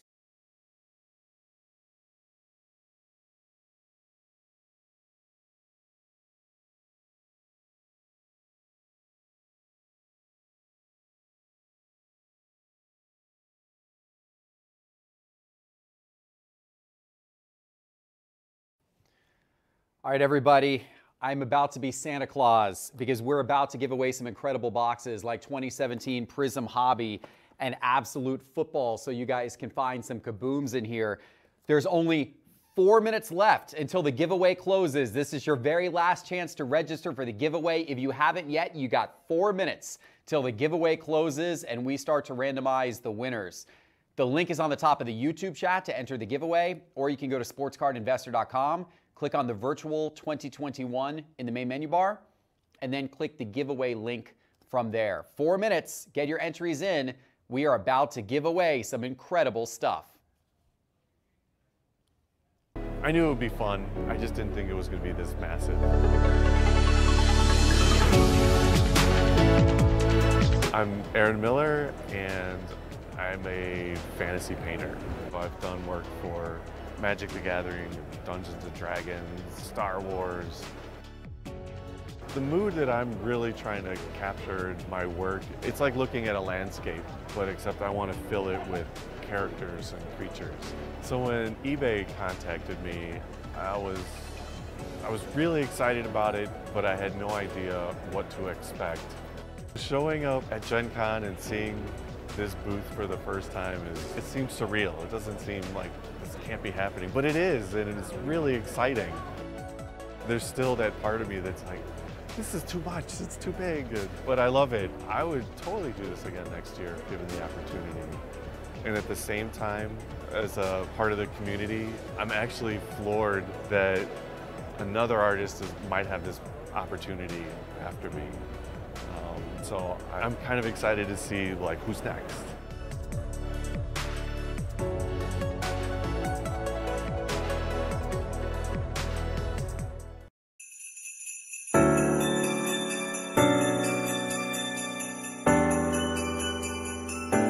All right, everybody, it is that time of the night to check in on the delivery of the big sports card boxes we are going to be breaking tonight.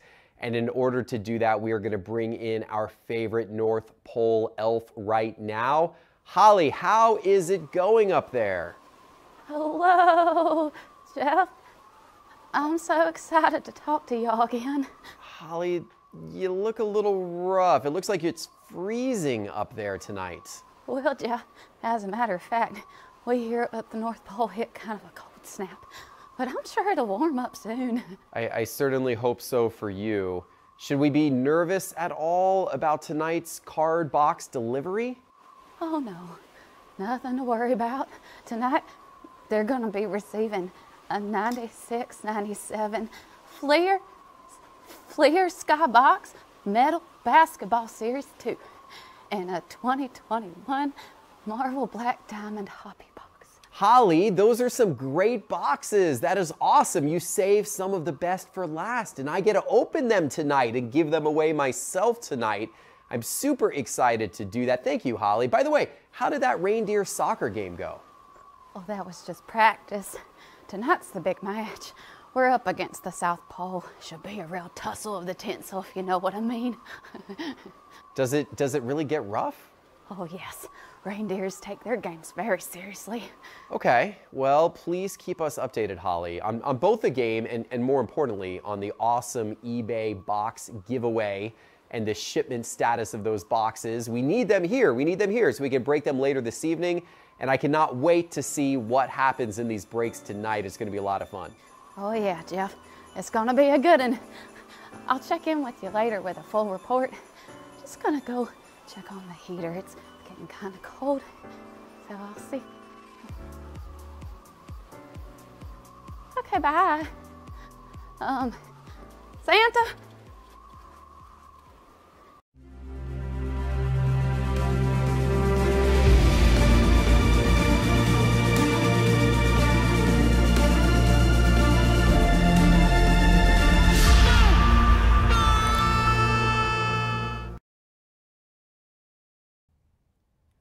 Last night on this show, we broke news that our brand new Hits app was in the Apple App Store. Tonight, we're breaking more news because just a minute ago, we released an update to the App Store that now gives you the ability to comment within the app, which is really cool. We're going to build an online community around the biggest hits from the biggest breakers. Hits is an app where you can get an endless stream of watching the greatest card pulls of all time. It's an incredible app built by our team here at Sports Card Investor, and it's free. It is free for you to download. If you have it already on your phone, you'll go back into the App Store, make sure you have the latest update, and start commenting. And if you don't have it on your phone, go to the App Store right now and search for Hits Card Breaker. Download the app. And I'm going to make it worth your while. I'm going to have a special prize at the end of the night tonight for somebody who comments in the Hits app over the course of the next hour. So make sure to comment in the Hits app and you will get a chance for a special giveaway prize tonight, just for one person who leaves comments in the Hits app on different breaker videos tonight.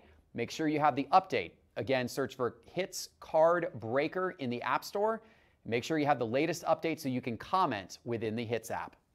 All right, we are going to go to our first dealer of this evening. You saw him on our card breaker panel, or rather on our dealer panel just a little while ago, and now he is going to be joining us to show off some incredible wax he has for sale. Let's go out to Las Vegas and let's bring in Jimmy from Awesome Sports. Let's see if we can connect with Jimmy here. And there he is. Jimmy, how are you doing tonight? How are you, Jeff? Oh, I cannot hear Jimmy. Can you hear Jimmy? Just one second, Jimmy. We got to get you up here. All right, let's see if I can hear you now. Jimmy, are you there? Yes, can you hear me? I can hear you great. You sound wonderful. It's great to see you again, Jimmy.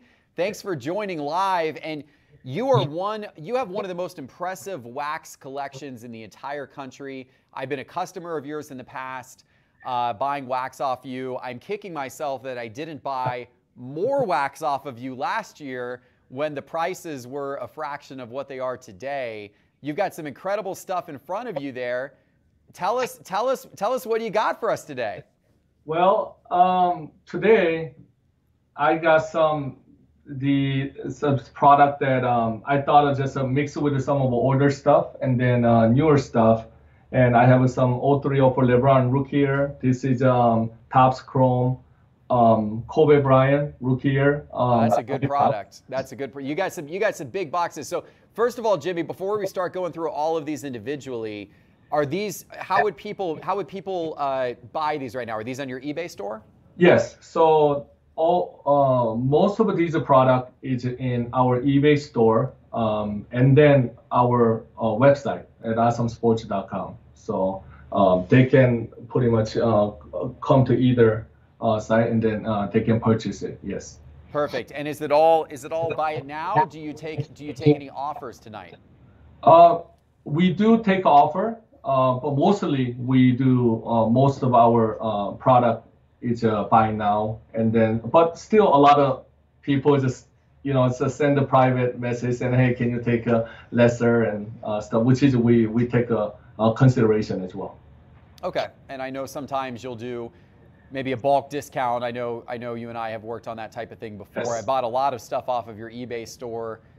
You guys do a great job, an incredible wax collection. And before we start getting into this, Jimmy, I know you and I share something in common in that we are both big believers in investing in sealed wax. I've done episodes on the show in the past about why ultimately I think sealed wax is a better investment than individual cards, even though cards are more fun to collect for sure. Wax is often a better investment. Curious to get your perspective as somebody who's done a ton, had a lot of success in the wax market. That's correct. So my belief is it's like unopened wax is it's like you actually when you buy certain year of unopened wax, you cover her entire rookie class. Where when you actually take a gamble on the certain individual player, they sometimes it rises, sometimes it falls. Like for example, 2018 football, where at the beginning a lot of people talked about like a Baker Mayfield. There was a strong rookie quarterback class, and then first year the who came a rise, which is Lamar Jackson. So if you bought a lot of this earlier draft rookie class, there's a lot of quarterback was a bust where the Lamar Jackson, a lot of people didn't really go high on that 2018. However, if you would have bought unopened product, which it covered the entire rookie class, where that 2018 unopened wax never dropped the value because Lamar Jackson carried it, and the following year, Josh Allen carried it. And then historically, for example, if we give a 2003 for basketball, LeBron rookie year, where back in 2003, you could have bought like let's say Exquisite, for example. You could have bought unopened. So at the time, I had let's say $220,000. I could have bought LeBron RPA rookie cards for about around $20,000, where exquisite unopened case was around the $4,000 case at that time. So essentially, you had a choice to buy LeBron James RPA rookie card or 5 cases of exquisite unopened cases, where I bought unopened cases. So where that year, easily Dwayne Wade, Carmelo Anthony, Chris Bosh, some of these players could rise and LeBron James might not have made it. But let's say if he made it, even today's world where it really doesn't pan out buying investing in single cards, because LeBron, let's say 9.5 or PSA 10, rookie cards probably go about 3 million or so, and that's the kind of price range it's been selling for, where unopened exquisite cases selling for about $1 million each, which is that's a $5 million. So even you look at some of the history, unopened products are clearly, it's a better investment, and then it's a safer investment. Because everybody loves to open boxes, right? So as the year goes by, there's going to be lesser unopened product, and then more single. That's just kind of how it happens. I'm with you 100%, and that's good. You threw out some great numbers there. I appreciate that, Jimmy. Well, for people who might be interested in getting into it, tell us the various boxes you have for sale right now. Yes, so we have, I listed a lot of this National Treasure and a lot of Prism product, because those are some of the product that really popular right now. And then, for example, let me give you this product. This is a kind of a interesting product. It's a 12-12 Prism Hobby basketball box, and there's a seal case, which is you just don't see it. We should put it in the museum. So this product is basically first-year Panini Prism basketball product, and then where it was a double rookie year, where there was Kyrie Irving, and then Anthony Davis was the #1 overall draft pick, and then obviously superstar like LeBron James and Kobe Bryant. They're even like base card is worth a lot of money, being first year. That where I want to just throw some like a fun fact is that back in 2012 and 13, a lot of people really didn't know who Panini was. Everyone was just so used to like Upper Deck and stuff like that. So back in days, can you believe these where today's Prism become a household name? Prism product back in the days where they just manufacturer just couldn't sell out, so they had to do the closeout. So some of these hobby box back then, like Giannis year 2013 and DC cards, these box were closing out at $30 a box. And then right now, this box is probably runs about $15,000 a box. Can you imagine $30 a box? Wow, they were having to put Prism on sale. That's right. That's incredible. That's an incredible story. So, and then I would like to just some of the baseball product or soccer, where I personally really like a lot of Topps Sapphire product. Just the looks of it, everything look like cracked ice on the Panini product, and then they're just online only, so it's kind of well distributed among just consumers. So I like their concept, and then just the looks of it. So I'm big fan of Sapphire, and then we constantly try to not to run out of Sapphire. There's F1 Sapphire, there's soccer Sapphire, there's baseball Sapphire. So Sapphire seems to be very popular, and I just we constantly sell on the eBay store, and then it's been one of the hottest sale for. So I just like to display that as well. And then this is a product that I think we got really lucky on. It's a 2017 Prism football, so which is that's my home year, as you know. And then we have the National Treasure and Prism, and then this is the first of the line Prism right here, where first half of the season, some of this Mahomes product was very slow, but once again, he started to prove us wrong, where they're just having incredible second half, and then his product start to rise, and then so I just like to display this 2017 Prism and then National Treasure product as well. Can you imagine being Jimmy right now, ladies and gentlemen, and being surrounded by all of these just all-time iconic boxes? I mean, this is an assortment of all-time iconic boxes you're seeing, and not having the temptation to open them. Could you do that? Let me know in the chat. If you were in Jimmy's chair right now, could you just relax and sit back, or would you have to grab one of these and start ripping it? I'll tell you, every day we talk to our employees where one day, one of my bucket list is that I want to just one day decide I'm just going to open about $1 million worth just unopened wax, and just kind of how we feel like. Like, that's kind of one of my bucket list, believe it or not.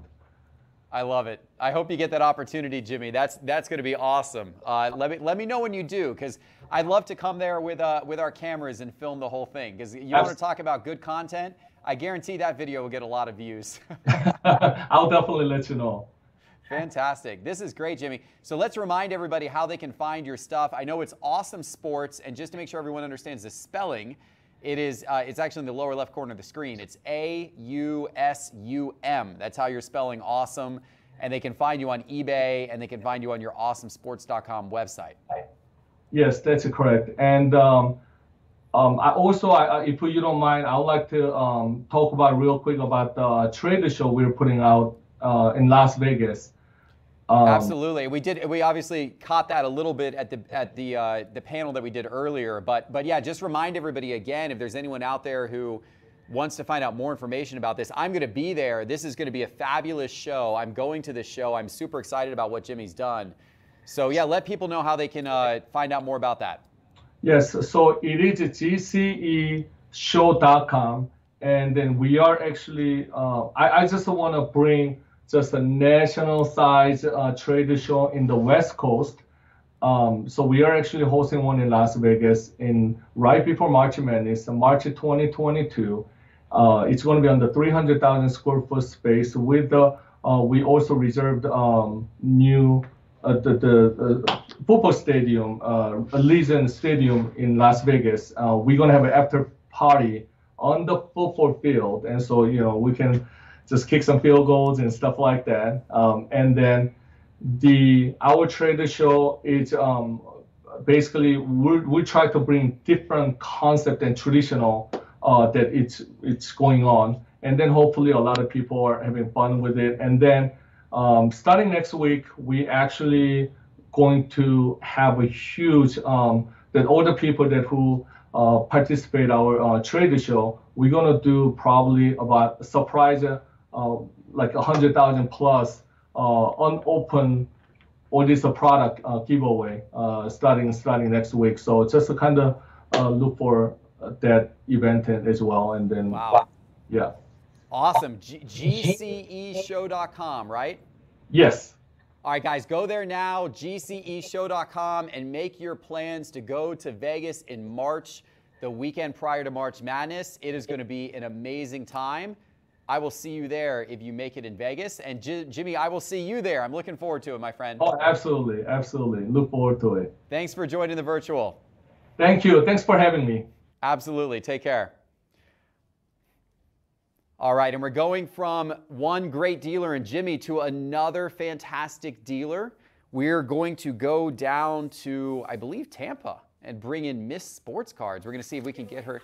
Oh, I'm sorry. I'm being told by my producer, it's time for some giveaways, ladies and gentlemen. I forgot. How could I forget? How could I forget that we need to do some giveaways? My goodness, you all out there in the audience are so patient. You're wanting, I got to put on my Santa hat for the giveaways here.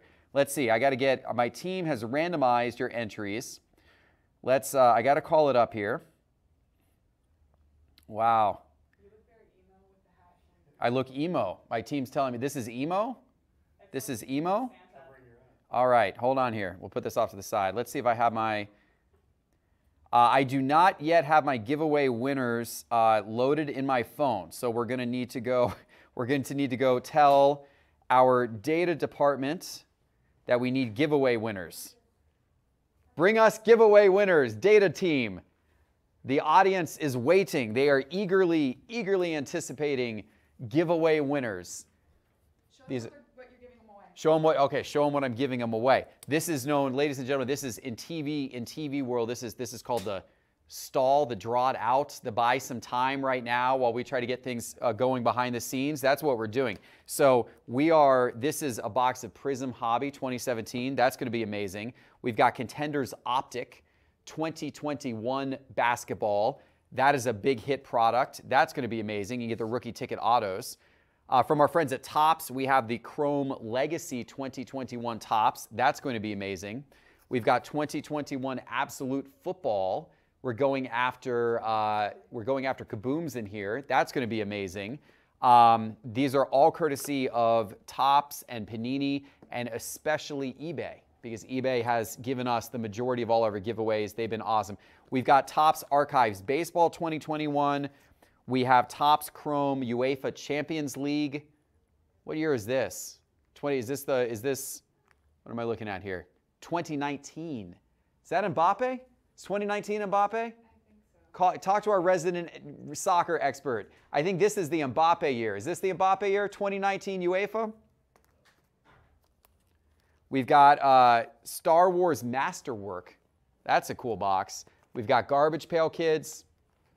We got all kinds of stuff. And we're getting our giveaway winners up right now. Do we have giveaway winners? No, it's not Mbappe. Okay. What is it? No, it's not Mbappe. All right. It's not Mbappe. I swung and missed. Boom. I thought Mbappe was in that soccer set. Okay. Here we do. What we're gonna do is we're gonna bring in Anna while we're waiting for our giveaway winners, ladies and gentlemen.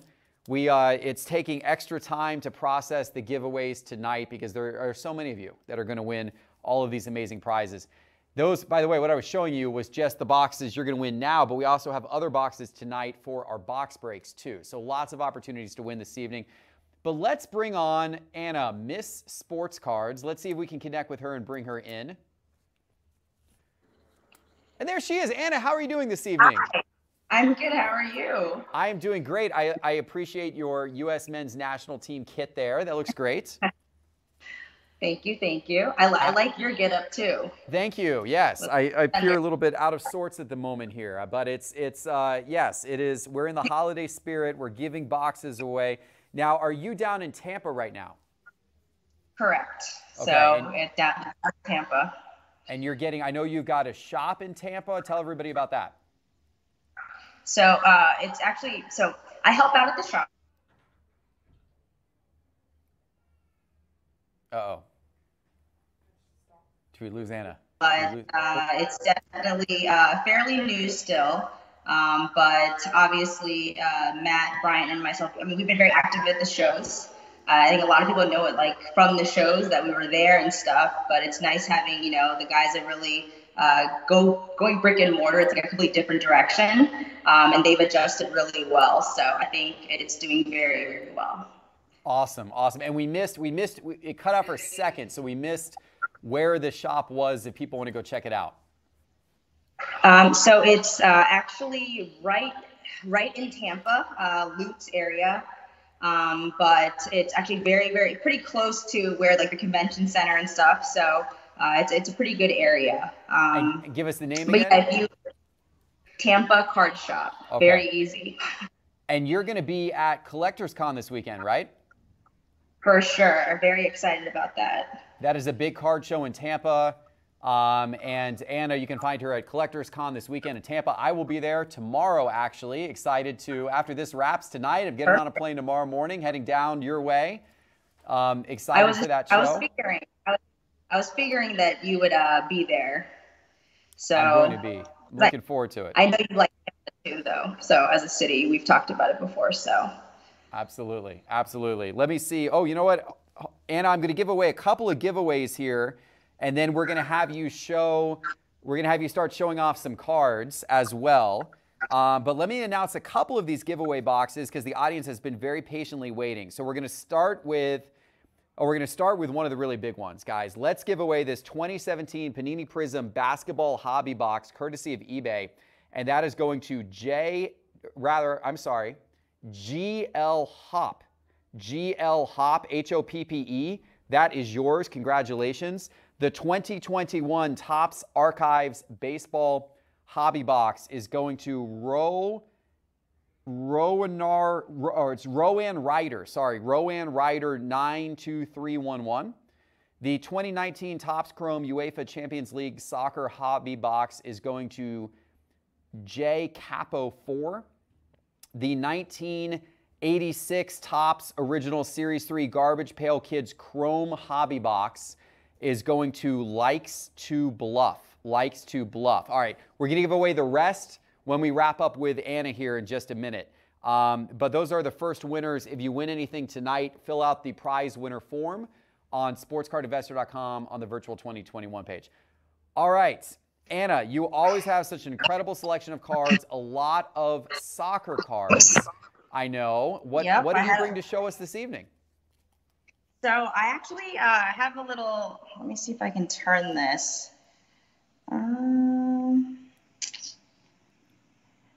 Maybe I cannot. All right, well, I guess I'll have to just show you myself here.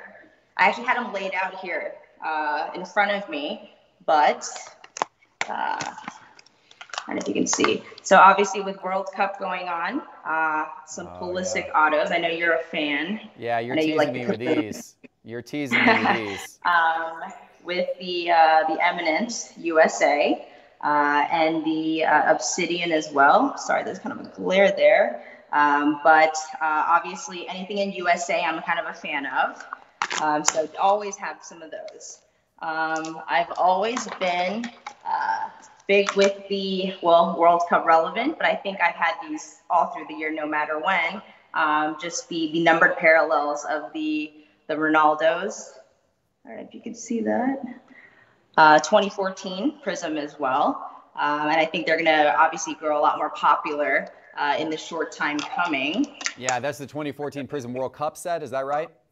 So 2014 and 2018. So both. Yeah. So I like both of them. Iconic the sets. Color match red, which are always numbered as well. So and as you're showing a little these more cards, rare. As you're showing these, let's see. Let's test out your soccer skills. Do you recognize this, Jeb? Yeah, of course I do. Mr. Holland there. Of course I do. Right. So Holland rookies, obviously. I always have these. I always pick these up, but I think it's about being a little bit more picky now. So I go for the lower pop ones. I think the sapphire ones are very popular. Everyone always wants the sapphire, but I actually I like the speckle. Way lower pop. It's like not even comparable. So I always like having the stuff that's a little bit more rare if possible. And I know you are the same. I appreciate the soccer trivia, but Anna, my knowledge has grown a little bit. Not a whole lot, but just enough. I know. Of course, I have to know who Holland is. He's. But I have to say, like from when I first met you, where I think you know soccer, not at all. Oh, I do nothing. I do nothing. I think you were curious, but I remember you saying your team was like all into it. Yes. I think you've come a long way from I then. have come a long way. I appreciate it. Thanks in part to you. Yep, you have. Now, before we show more cards real quick, if people want to buy these or make offers on these, are these all on your eBay store right now? So some of them are, but I've also brought some that aren't. So which are more of like the collection pieces. But yeah, eBay store, obviously if they're in Tampa this weekend, because I think a lot of people are coming in from out of town, you'll be seeing these cards in person as well.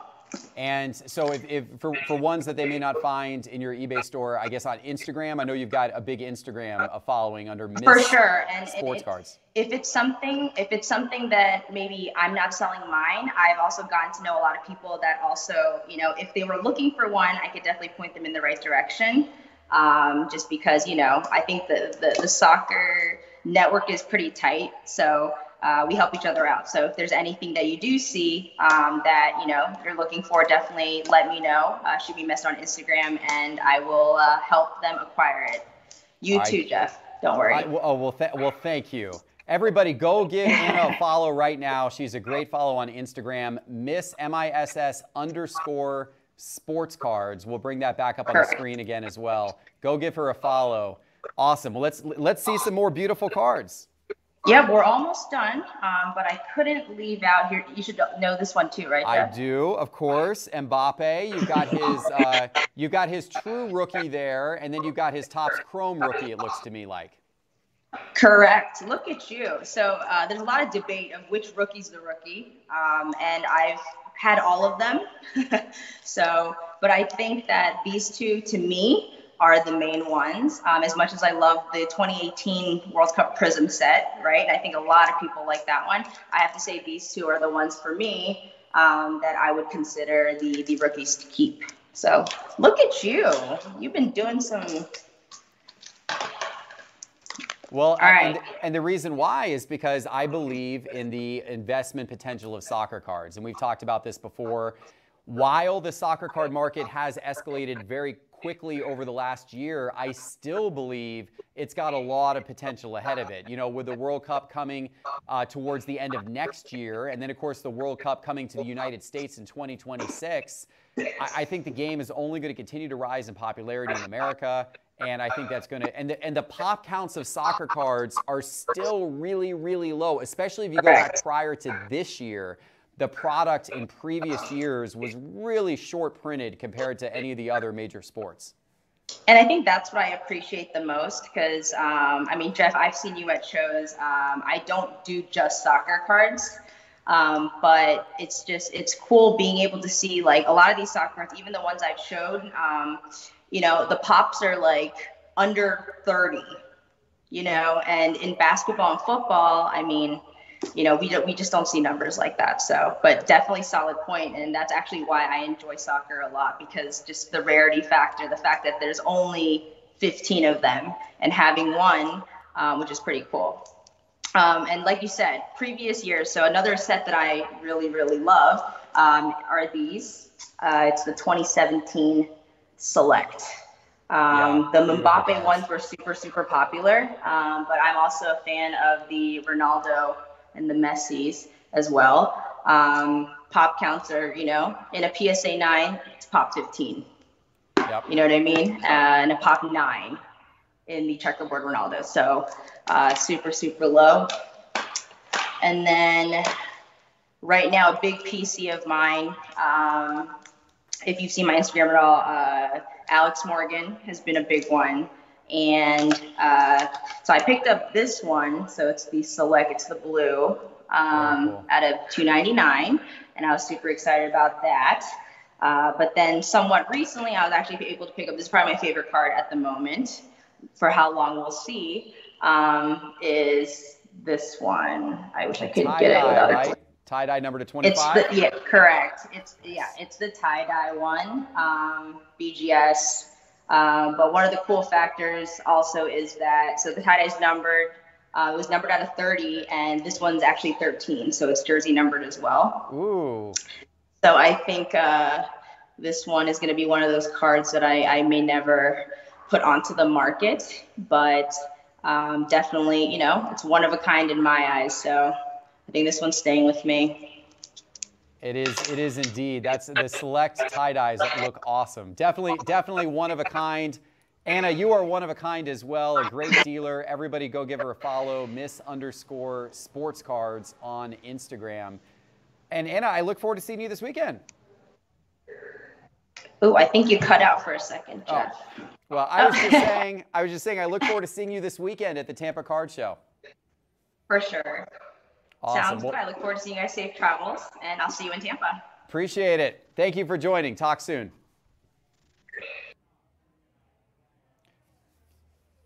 All right, ladies and gentlemen, let's do a few more giveaways here. We got so many boxes to give away. We're going to pick our next set of winners. Let me call them up here.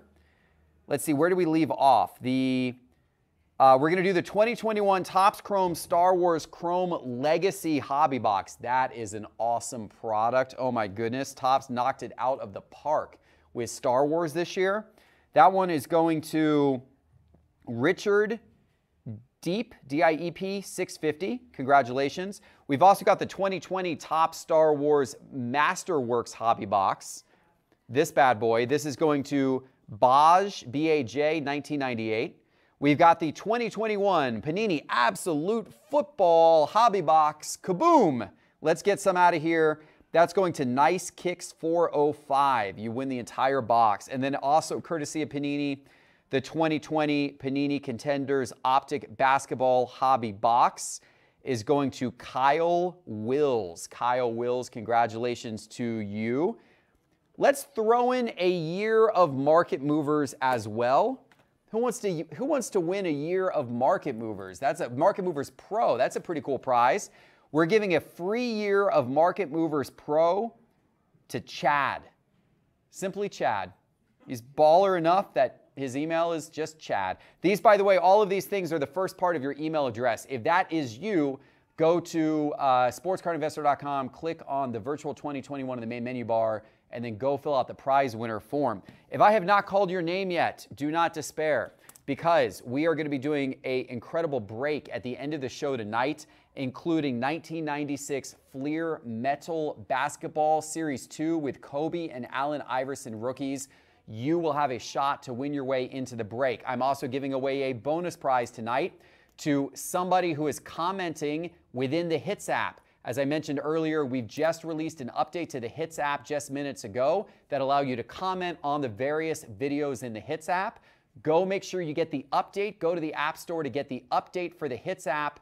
Comment on a video. I'm going to pull a random person who's commenting on a video during this show, and I'm going to give you an extra bonus prize that you're going to like at the end of the evening tonight.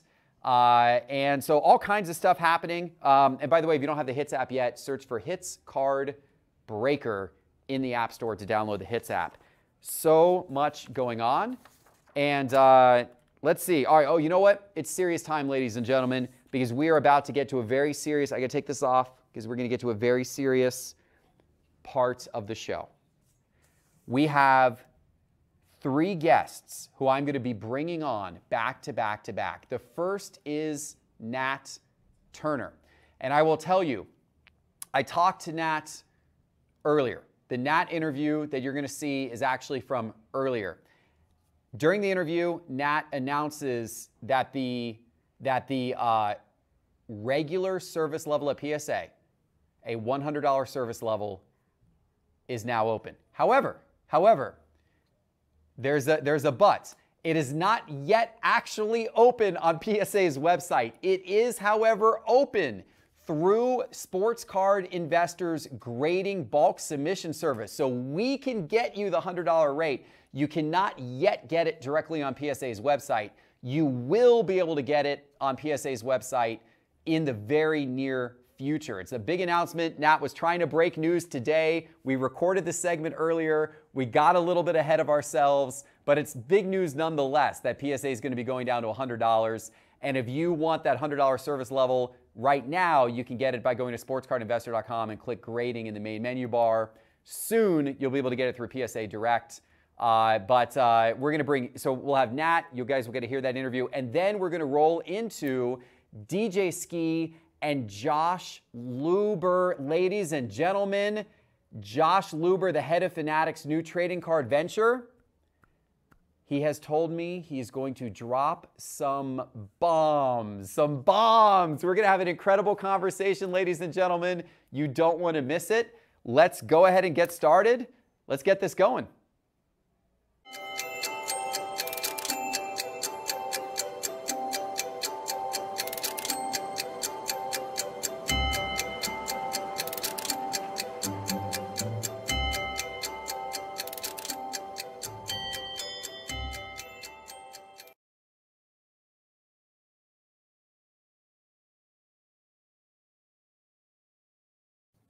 We cannot have a conversation about the future of the sports card hobby without bringing in one of the most important people in the sports card hobby today, and that is Nat Turner, the head of PSA, the head of collectors. And there he is. Nat, welcome to the virtual holiday. Thanks for having me.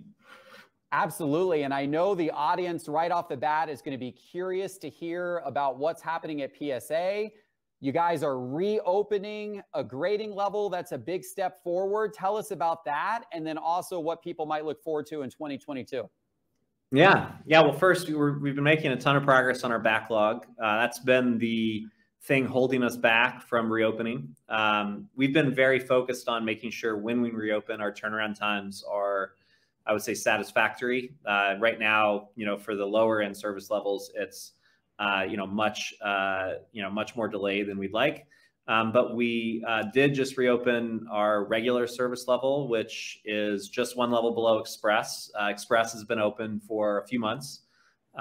We are doing it in a kind of a metered way. So we're only allowing a certain number of cards per day at that level to be submitted, from both dealers and what we call retail. So just collectors submitting themselves. That's a big deal for us.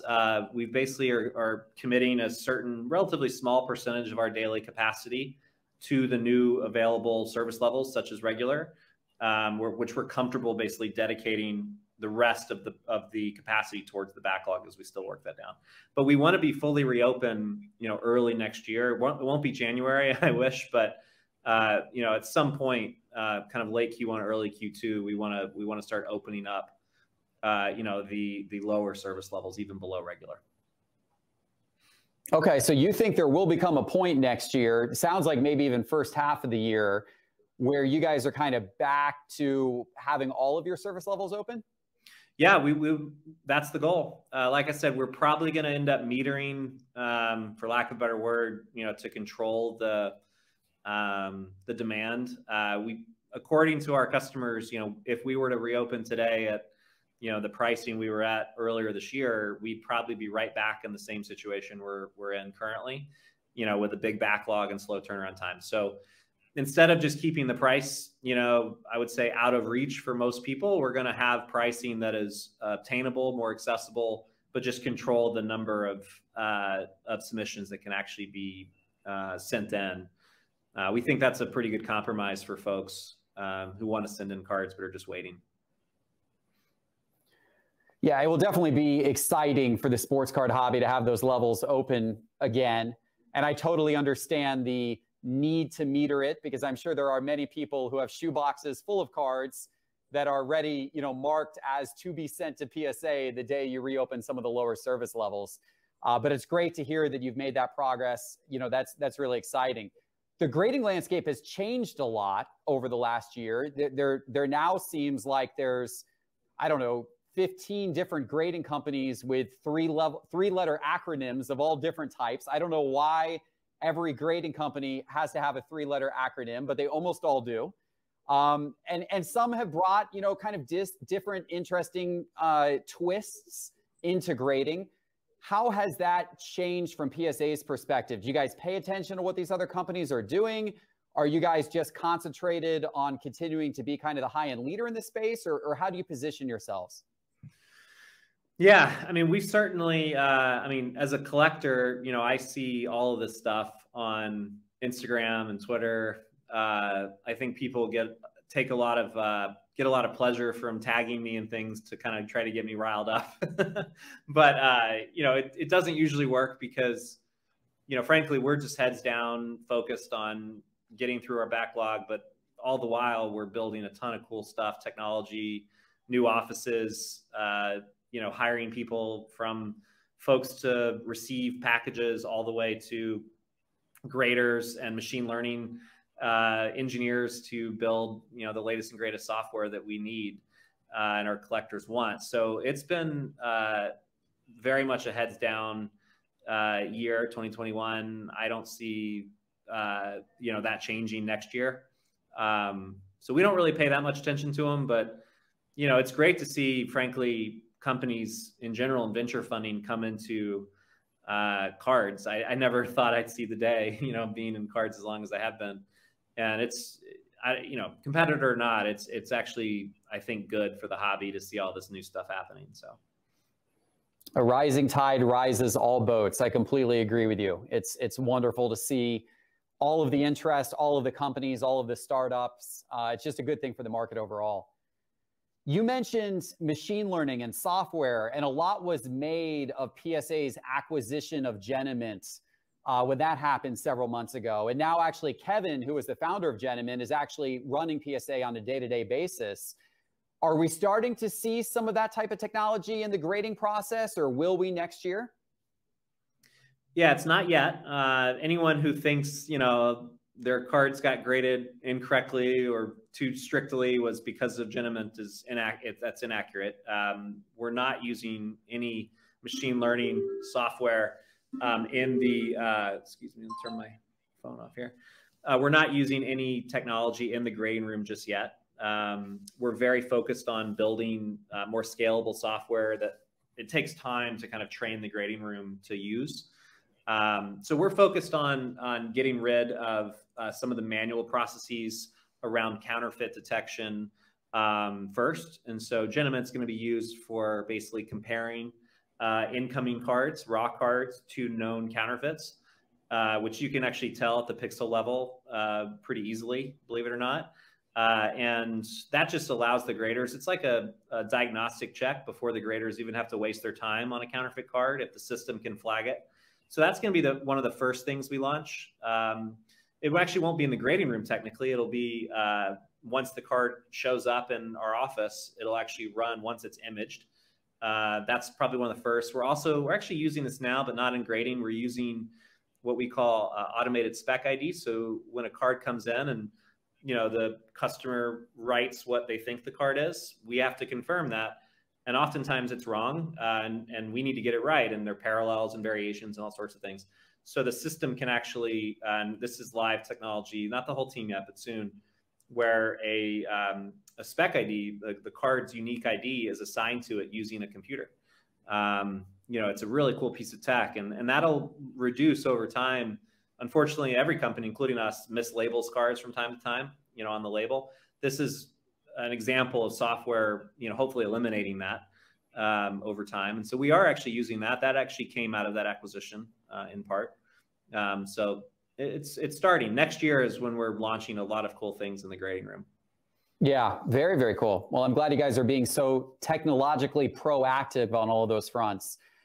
And, this year has been a big year of change overall for the sports card hobby. In fact, I can't imagine a year where more change has taken place. And you've got, obviously, the news of Panini and Topps losing their licenses in the future for the sports leagues, and Fanatics coming in and taking over some of those licenses in the future.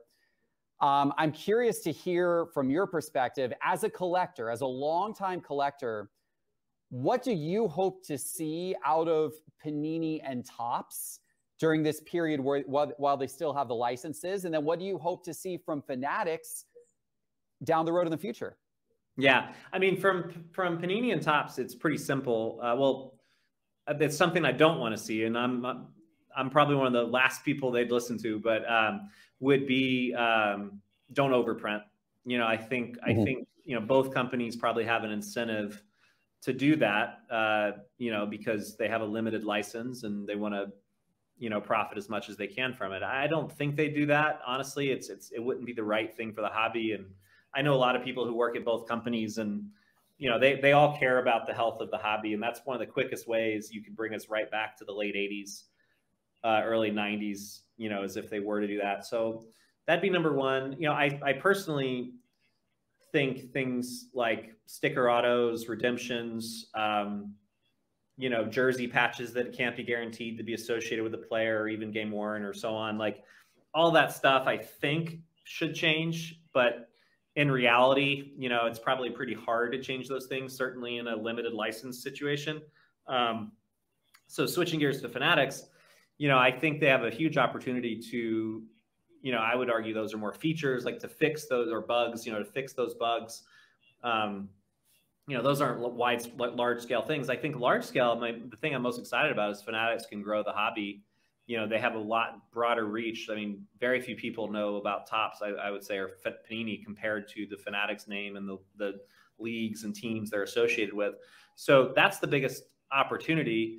I think the challenge is, Fanatics has never manufactured a trading card before, as far as I know. So, they need to learn how to do that, or acquire existing companies, or both, and, hire people who know how to manufacture good quality cards that collectors want to collect. And that's not easy. As much as we all like to bash the card companies as collectors, they have a hard job. Just like, I like to say we have a hard job at PSA. Everybody has a tough job in this hobby. Nothing's easy. And so Fanatics has to get serious about card manufacturing. But if they do, I think they can truly grow the hobby. Yeah, one of the things I really love about Fanatics coming in is just the amount of money they're going to be investing in and the amount of publicity they're going to be bringing. I'm really hoping that when we're sitting back on our couches watching NBC Sunday Night Football 5 or 6 years from now, that the starting lineups are actually introduced by showing the sports cards of the different players. If you start to see that type of integration with the sports leagues and with, you know, the Fanatics manufacturing the cards, and of course with the sports leagues now owning part of this new trading card venture, I think they'll have the motivation to be integrating to that degree. And if you start to see that, I think it's going to be a wonderful thing overall for the exposure for the hobby. I agree. I can't wait. Yeah, I'm sure. Well, I'm sure you can. I'm sure your graders are excited about the, you know, millions of additional cards that might be coming their way from all of the new people who might enter the hobby if that type of thing starts to happen. Well, more importantly, as a collector, I personally am very excited to have a new kind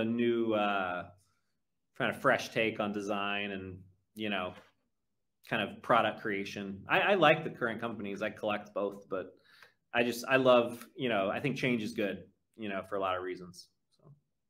Yeah, change can be good for sure. It's going to be fun to see how it goes.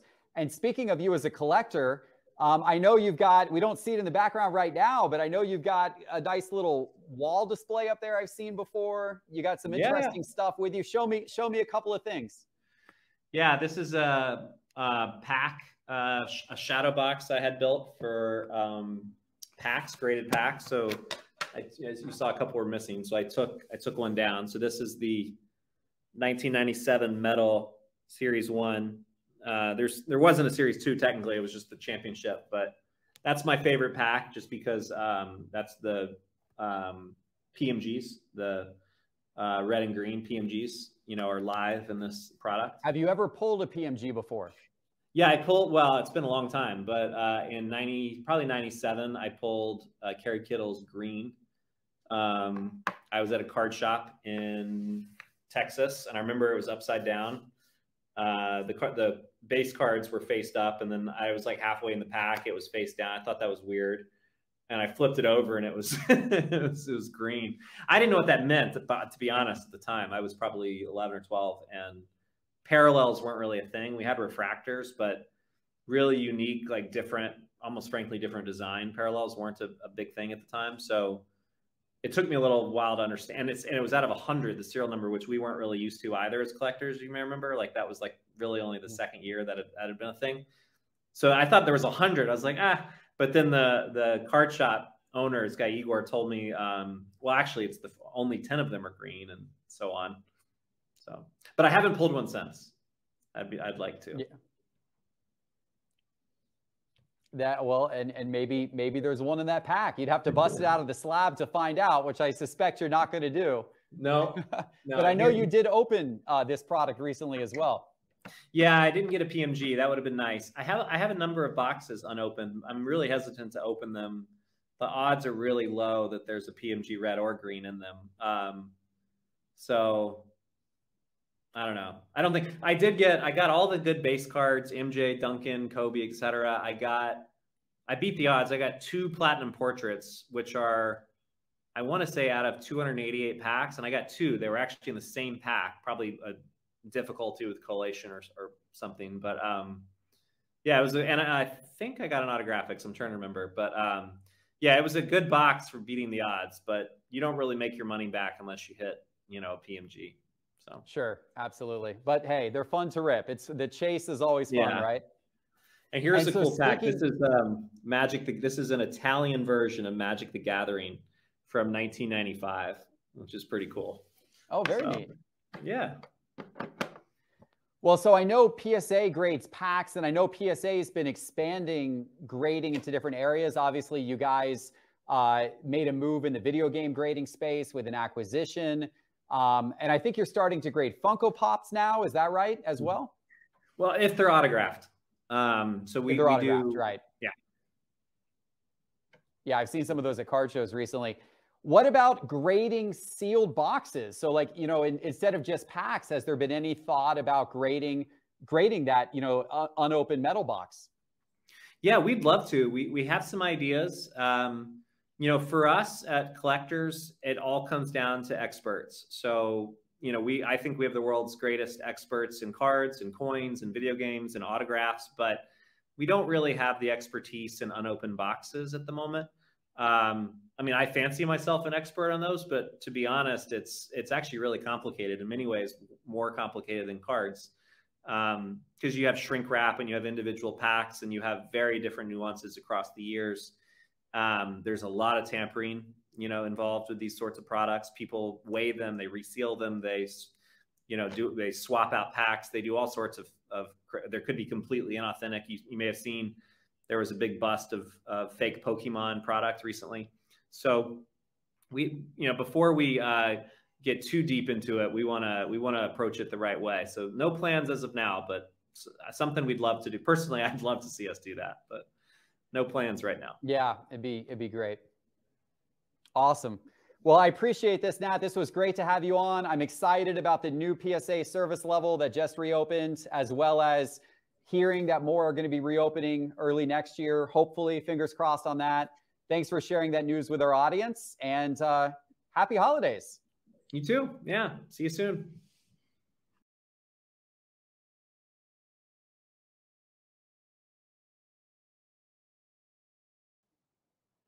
And we are now joined by a very special guest, world famous DJ and music industry insider, businessman, entrepreneur, and sports card creator, philanthropist too. All of these things. DJ Ski. Ski. What's up, Jeff? Hello. It's hello indeed. There we go. It's great to have you on. You've been doing a ton of stuff in the sports card hobby. In fact, most people watching have probably seen the many different cards you've been designing. You've been part of Topps Project 70. You designed these incredible promotional cards at the National, and just so many different things. Give everybody a little bit of a rundown of what this year has been like for DJ Ski in the sports card world. Man, this year has been absolutely insane on all fronts, right? And sports cards are a key and central part of that. The thing that I didn't really expect this year was to jump in on and have my cards react like this.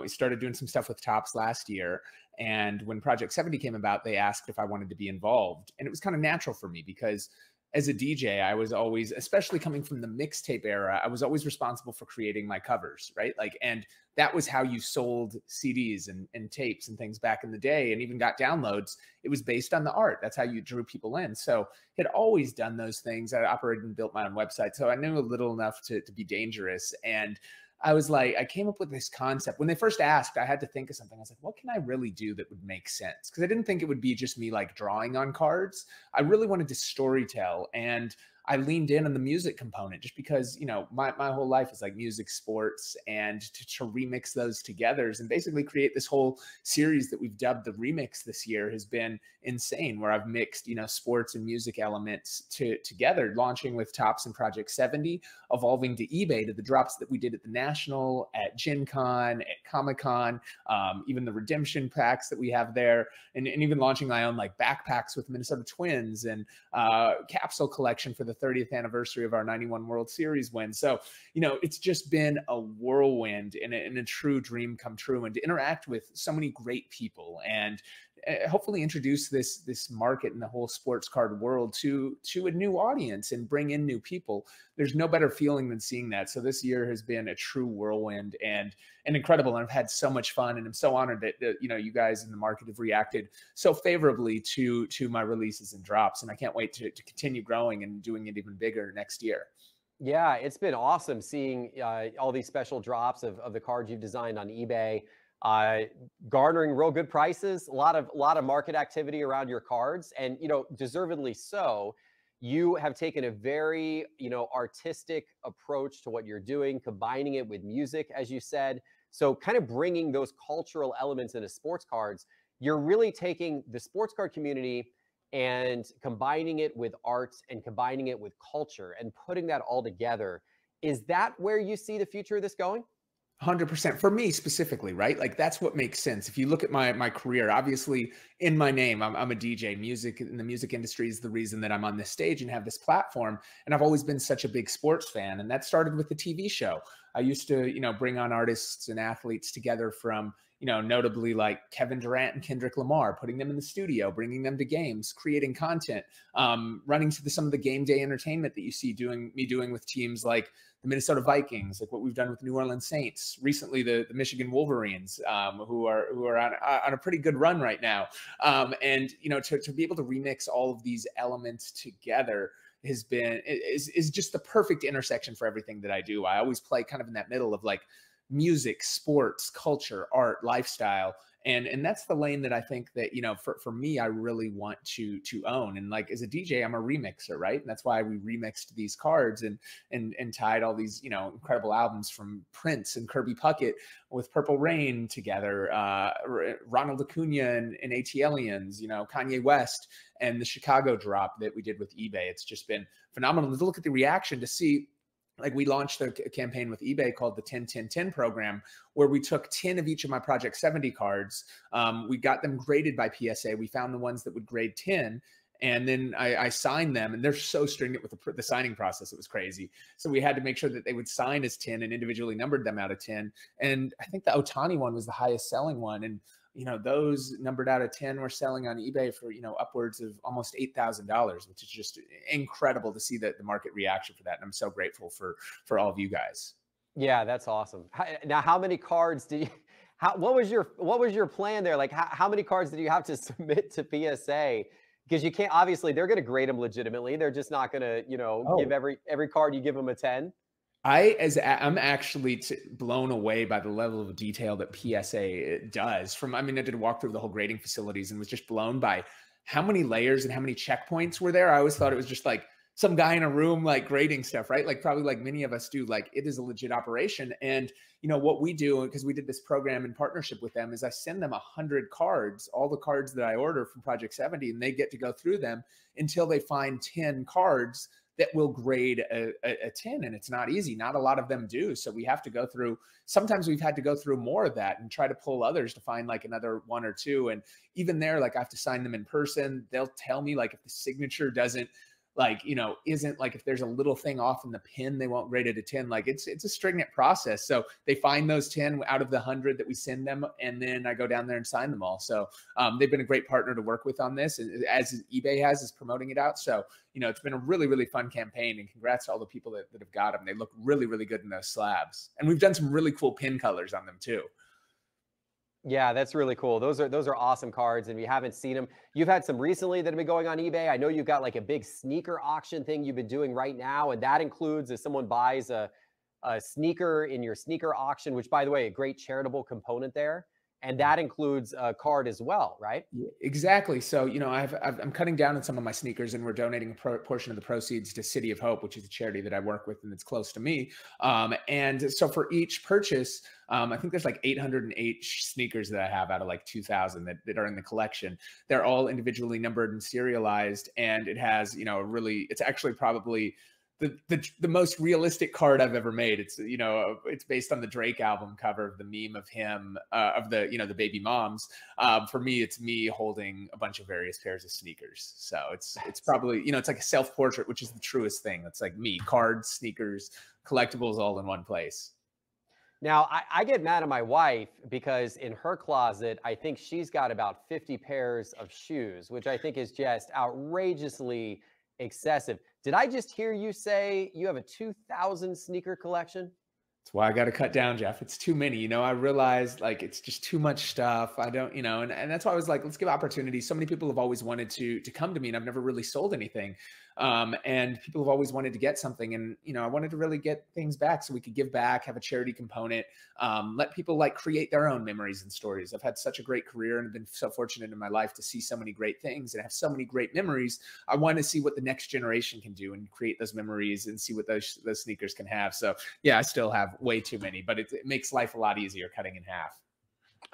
I suppose so. Well, enjoy the 1,200 pairs you still have left or so, right?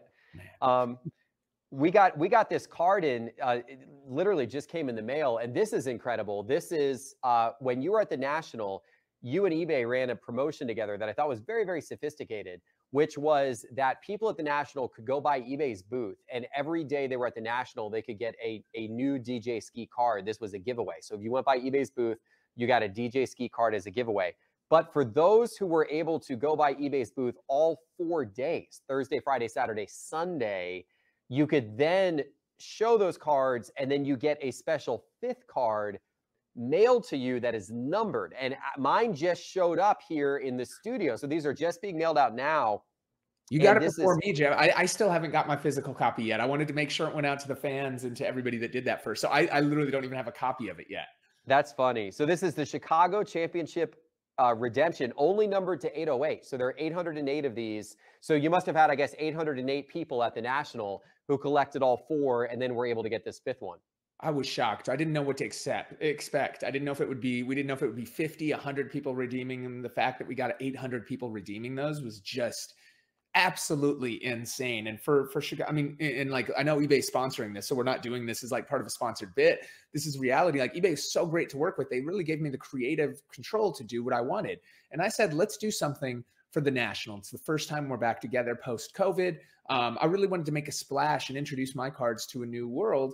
Since we were in Chicago, Chicago is such a great sports legacy. I was like, let's take the 4 major men's sports, 4 iconic moments from them, and pair them with 4 iconic music albums from Chicago, all themed with Kanye West covers, because Kanye not only is, you know, probably the biggest artist ever from Chicago, but he has incredible art that Virgil actually helped design several of these covers, RIP to Virgil. And I wanted to do something, you know, these cards that we do, and you see the quality of them. They're, you know, 130 points thick stock. Like, the foil is ridiculous on them. Even, I mean, just the plastic cases alone nowadays too for those thick ones are no joke to secure with the supply shortages. I mean, we sell, and these cards are expensive to produce. And, you know, I sell the companions in my site for, you know, just under $100, but I know that's unobtainable. And as a kid, I remember not being able to afford a lot of these cards. So I wanted to do something where we could give back, and that would encourage trading and encourage like this gamification of cards, and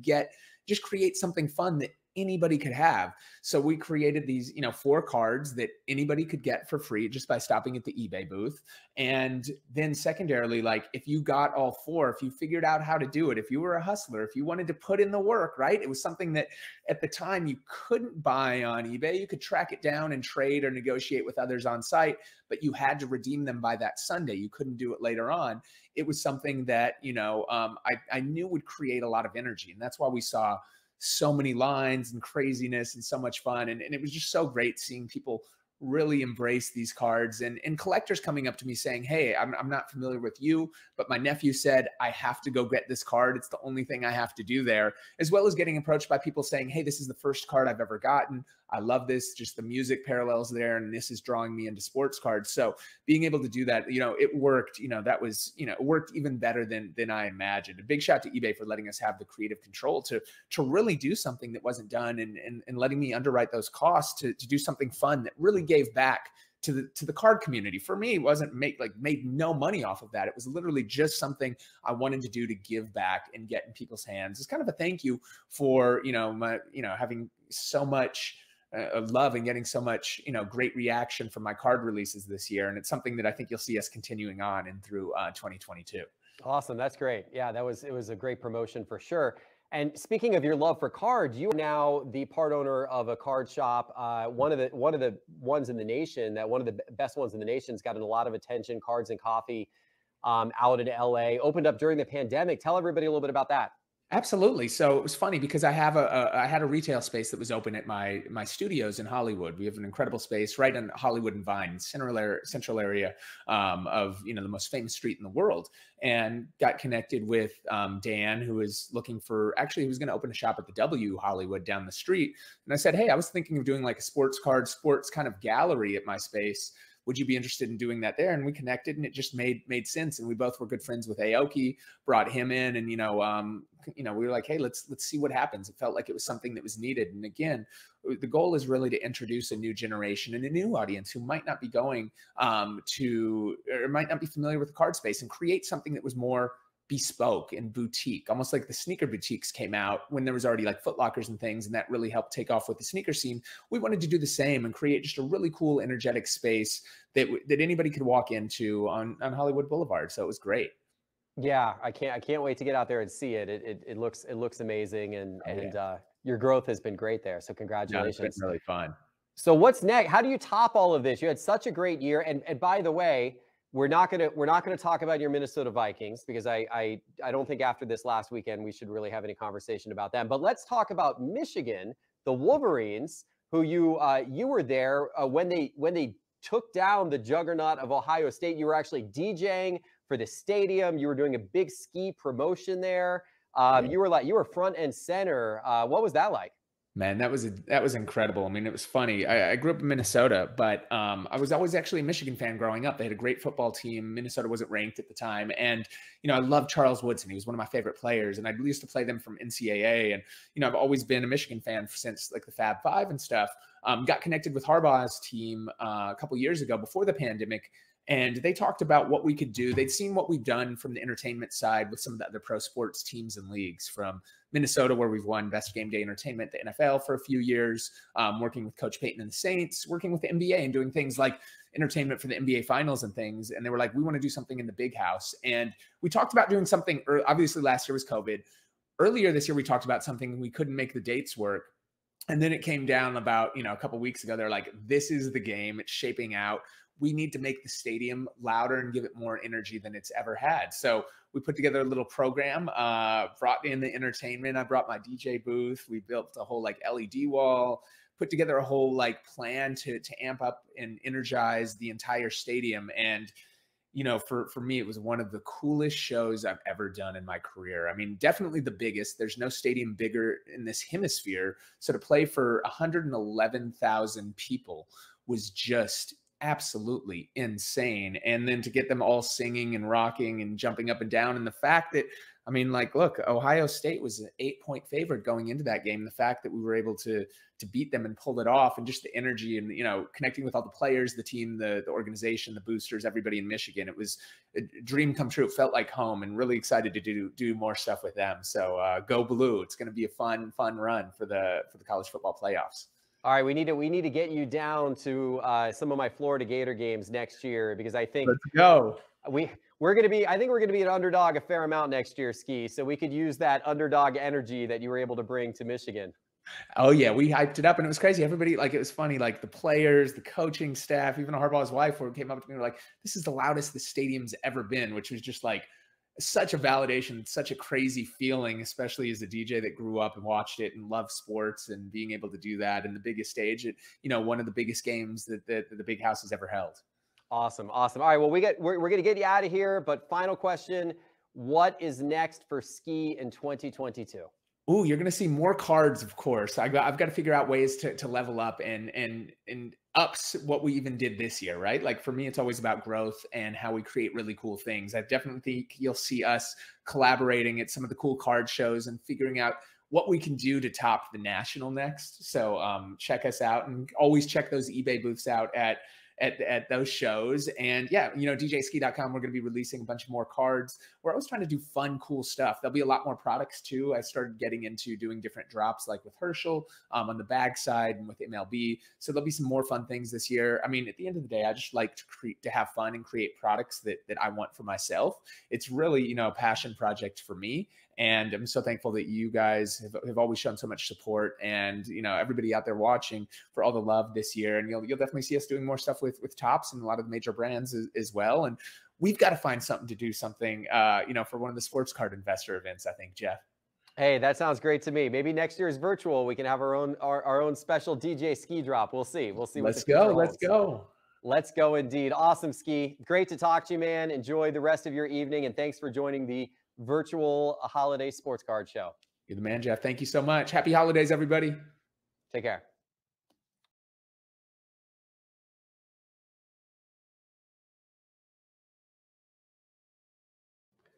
All right, everybody. I am joined now by an extremely important guest. Let's welcome Josh Luber, the founder of StockX, but also now the Chief Vision Officer for Fanatics venture into the trading card world.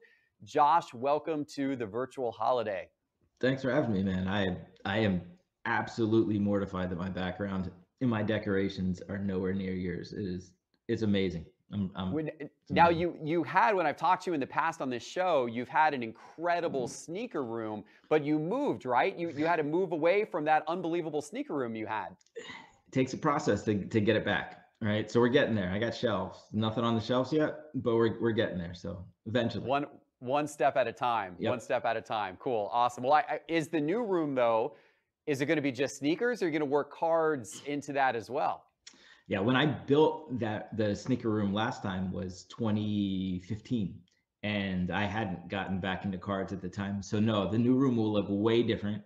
Think of it more like part Foot Locker, part bank vault. Cool. Awesome. Awesome. Well, we are excited to see it. Well, when we have you back on next, you'll have to give us a little tour of it. Absolutely. But in the meantime, I know everyone in the audience is incredibly excited to hear about all of Fanatics' detailed plans. And I know you're about to lay them out, Josh. You're going to give us every plan Fanatics has for the next 10 years. Tell us all of the secrets. I actually brought the board deck. I figured, why not? Let's just share the entire board deck. No, look, it's an extraordinary position to be in, and unbelievably, thankful that that I could do this. This is why I left StockX to work with Michael Rubin and Fanatics and try to put this together. Obviously, it's a process. We don't, as everybody knows, the new entity, which is majority owned by Fanatics, but also partly owned by some of the leagues and players associations, but is a separate company. It is not Fanatics. It is a separate company. As most people know, we've acquired licenses for baseball, basketball, and football, but we don't yet run those businesses. And until we do run those businesses, which could happen in a number of different ways, in a number of different time frames, it could happen very quickly. It could take quite some time. Until we do, there's really not that much to talk about. There's really not that much to look at the highest level. I do want to say, though, that when we do take control of those and we do start operating them, this will be evolution, not revolution. We have some ideas, some big, some small, about how we will operate them and the ways that we will change the industry. But we're also cognizant of the fact that industry is doing pretty good for the past couple of years, and we don't want to mess that up. And there's a lot of people that love it, and the core of the industry is more important than the growth and the new people. But I think the new people and the growth is an extraordinary opportunity. And so that'll be the balance for us as we get into operating the business, is how do we grow the whole industry? How do we bring all these people in, but understand what's important and the core and the people that have got us here. So. And I'm fascinated to ask you about some of this. And I know, we're going to talk about some of your philosophies here, not necessarily Fanatics specific plans, because I know, as you've said, that's a lot of that is still pending on when all this is going to start and everything like that. But you put a lot of your thoughts and philosophies out to the world fairly recently with your report that you released. Trading cards are cool again. You published that to the web. When I first, you had texted me the link when you put it out, and I clicked on the link, and at first I was expecting, to see like a one paragraph or one page essay. And instead it was a 50+ pages of a extremely detailed deep dive into the history of the sports card market, but also more importantly, the factors that you think influence prices and demand and all of that. I thought it was fascinating. And of course, it gives us an insight into how you're thinking and how you may be thinking in your terms of approach in the future. So I want to talk through a few of those concepts. One concept that you repeated consistently throughout the article was supply and demand.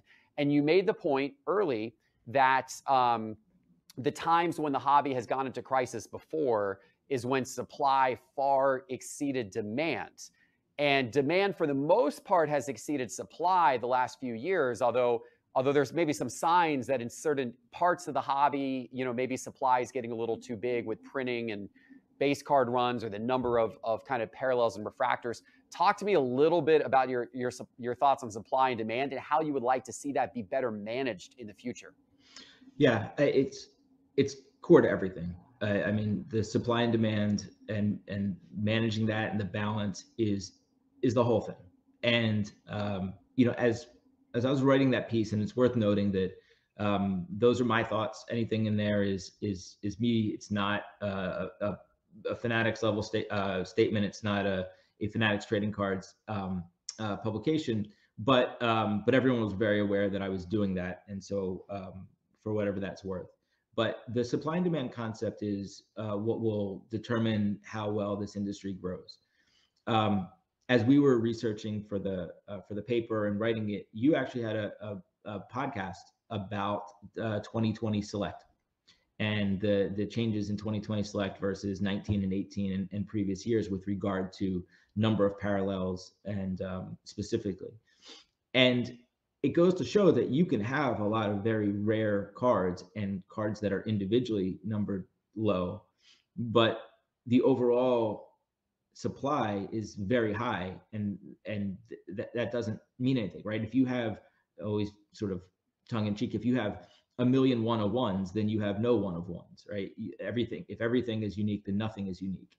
And it is for us to grow the business. And as I said before, like that is the goal, is to grow the entire industry, to grow everything.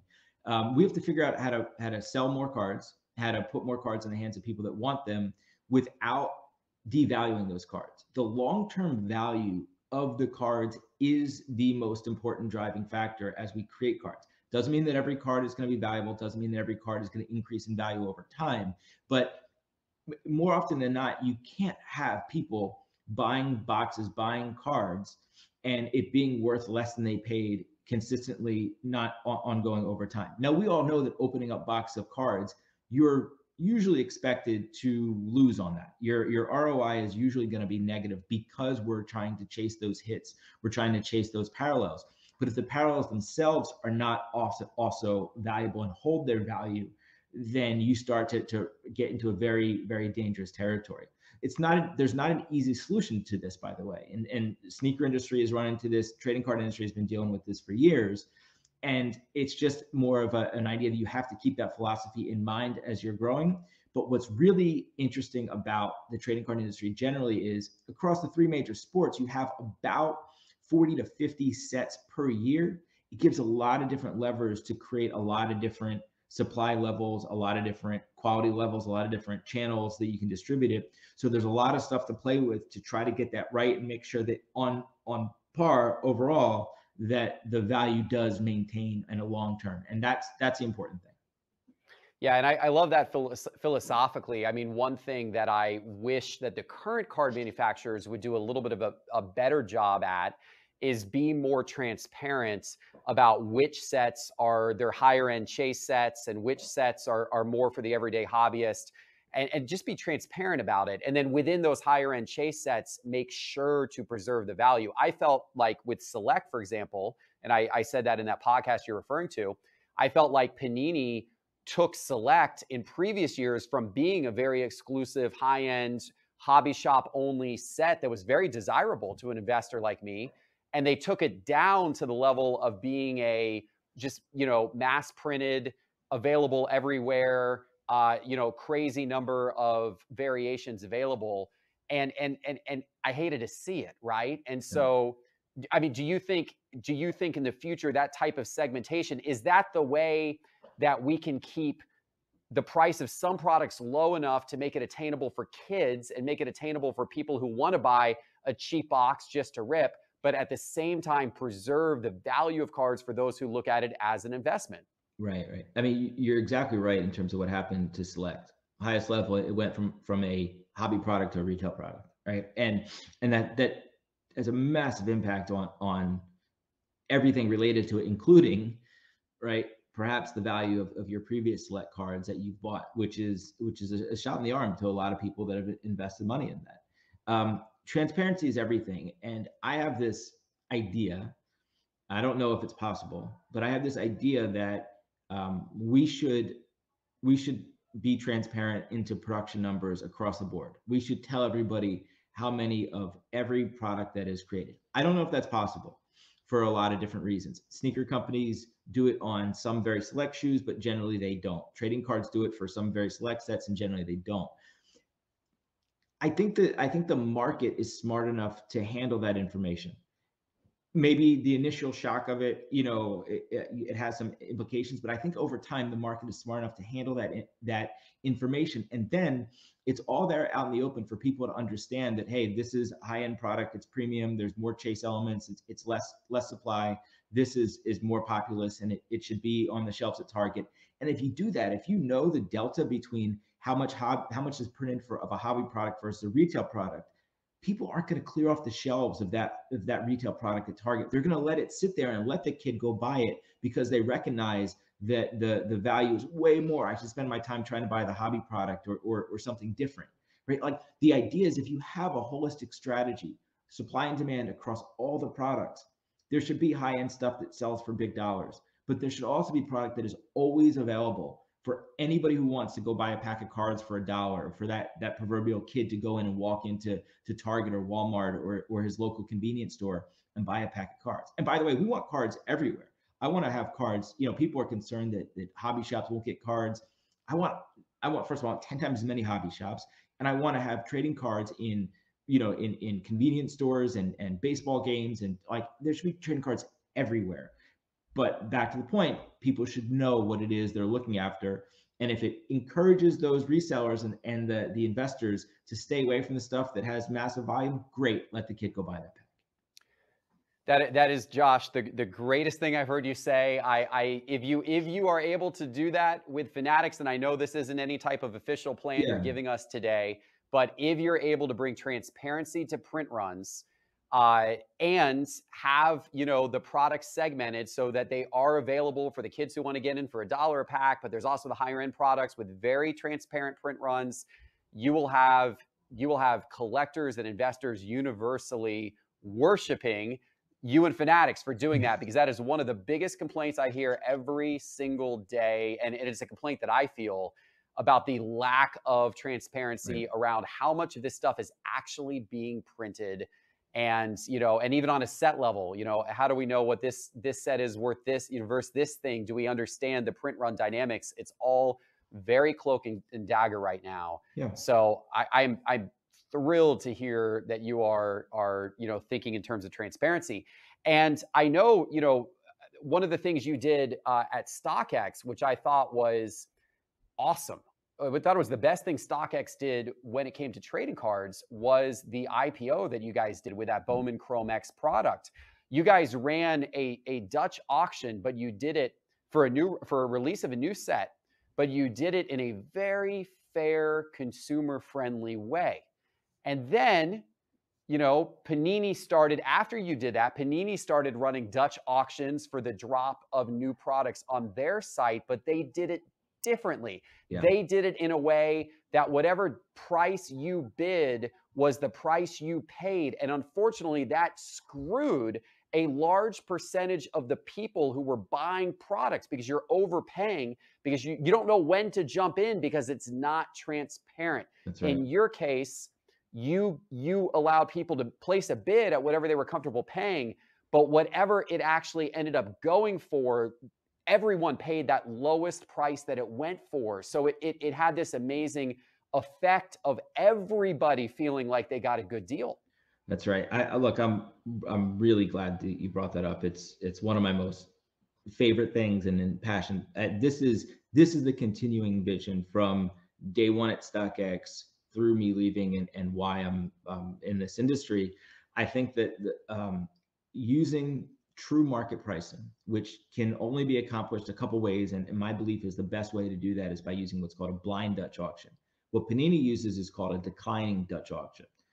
Obviously, these are, you know, confusing terms that most people don't encounter on a daily basis. But in a blind Dutch auction, everybody pays the same price. And by the way, over 95% of the people end up paying a price less than what they bid. So even though that price ends up usually being much more than what the retail price would have been, because these are usually products that have high demand, so people want to buy this product, everybody wins. Everybody wins. They get it for less than what they bid or exactly what they bid, but they all pay the same price and you're buying the same asset at the exact same time. It's completely illogical for people to pay a different price for the same widget at the same moment. Panini's, declining Dutch auction, it's fun, there's an engagement level, I guess, but except for that last person, everybody kind of loses, right? Everybody got it. Everybody paid more than somebody else. Panini makes more money that way, frankly. I don't like, I'm just very against it. I think it's a really poor way to sell cards. And so that idea, the what we did, that the Bowman Chrome X release with StockX and Topps back then, that was a huge impetus for this entire move, for me to move into the trading card industry and do this. And we will absolutely use that method to sell some cards. There's no way that you sell all cards that way. There's no way that you sell all products that way. But again, to my earlier point, if you have a holistic distribution strategy across all different products, all different channels, then you can have very high demand premium products that are sold as a blind Dutch auction and are released at a fair market price, and it's fair for everybody. And then you have other products that are retail and they sit on the shelf and they're always $1 or they're always, $10 or whatever it is. So it's an important part of the overall philosophy is to leverage blind Dutch auctions, which we call our IPO or initial product offering, to use those very strategically, probably across every single sport. Yeah, that's awesome to hear. As I said, I loved when you did it with StockX. I love that you're kind of beating the drum of transparency and fairness and fair market pricing. That is going to be so good. And one of the things I've said, Josh, on this show repeatedly, people have asked and I've commented about like my feelings about Fanatics and the Fanatics deal. And I said, look, if you look at the big picture here, we have a company in Fanatics that is placing a massive, massive bet on the future of the sports card hobby. People who are far smarter than me, who deal with billions of dollars on a daily basis, are betting that in the future sports cards are going to be worth, the industry as a whole is going to be worth a huge multiple of where it is today. And if you just simply look at the numbers of what Fanatics put in, and then, the fact that people are investing at certain dollar levels in this venture, and then of course, what those people might expect from a return on investment down the road, and you start to do that math out, you start to realize that the thought process of a lot of these investors is that this thing is going to grow light years beyond where it is today in terms of participation. And I think that those types of the transparency, the fair market approach, et cetera, are going to be the things that really help sustain this in the long run. But it's got to be difficult because I know, with it from the standpoint of the manufacturers, and I'm sure you're going to feel some of this pressure at Fanatics, you could make a quick buck today. You could pad your profit and loss statement this year by simply printing a little more product or using techniques like the declining Dutch auction to sell it, which isn't fair to everybody. Isn't that always just going to be a crazy push and pull about like, how are you preserving the long term and not just generating profit today? Yeah. Look, I'm enormously thankful to Michael Rubin and Fanatics and, our investors who have, believed in me and my vision for how I want to run this and what I think is important for the growth of the hobby. But I'm also, very aware that they've put a lot of money into this and a lot of their reputation and time as well. And it's important that the company is financially successful and stable. Like those are two not necessarily divergent, but sometimes create friction. Fanatics Trading Cards, the entity that we run, is a private company. There is no plans for it to be a public company. And hopefully that will enable us to have the flexibility that we need to make the changes in the short term and not have to be wed to short-term goals. We'll see how that plays out, but that's just the nature of business. It's the nature of running a company. That said, I wouldn't have done this if I didn't think that I had the buy-in of the people that matter to do this the right way. And for everything that I've seen so far, you know, supports that. Like I said, you know, they've been phenomenal, and I'm very grateful for them to at least so far to give us the freedom to set this up and run this the way we think is best. That is awesome. That is awesome to hear.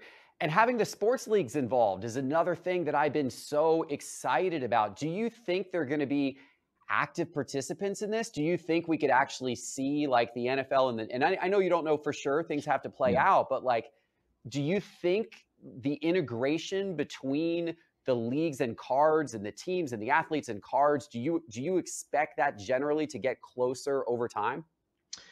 Yeah, I mean, frankly, it's kind of crazy that the leagues and PAs, the players associations, and for anyone who doesn't know, to create trading cards, you essentially need 2 licenses. You need the leagues, which gives you the right to do the league marks, and you need the players association, which gives you the right to have the players. As we know, Panini, for example, has a deal with the Major League Baseball Players Association, but not Major League Baseball. That's why you see Panini baseball cards that have no logos on them, right? It says Mike Trout, Los Angeles Baseball Club on them. It's their business. It's their business. We're just stewards of it for them. We're just the ones who operate it. It's their business. There would be no business if it wasn't for Major League Baseball and Mike Trout. And so they should be owners in the business.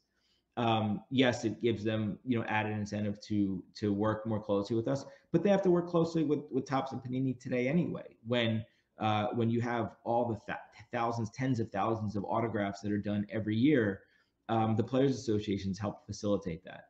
When you know, same thing with regard to memorabilia and you know, memorabilia cards and things that have been there. So either way, there's a very close relationship, and it just makes sense that they should have a piece of the business. For us, you know, having them as partners is great for a lot of reasons. But I don't think the customer will see too much difference because of that. You know, by the way, the autograph issue between sticker autos and just the breadth of autos is another very challenging issue, right? Because everybody wants to have to get autograph hits, and everybody wants to have autographs on a lot of sets, but nobody likes sticker autos, and so there's challenges across the board. So the closer we can work with them behind the scenes, make that more efficient, make that more cost efficient, that just should be better for everybody from the consumer standpoint. But again, I don't think you're going to see a very big difference in the consumer experience because they're our partners, but it's the right thing to do. Ladies and gentlemen, you just heard it here. Josh Luber just announced that sticker autos are permanently forever going away out of the sports card hobby. We will never have them again. Yeah. Or we will put sticker autos in every pack, standalone, and you can do whatever you want with that. You can stick your Zion auto onto an Alex Caruso card. I tweeted that, and I think some people thought I was serious. There you go. There you go. Look at that. Innovation already happening with Josh Luber in charge of the venture. Okay.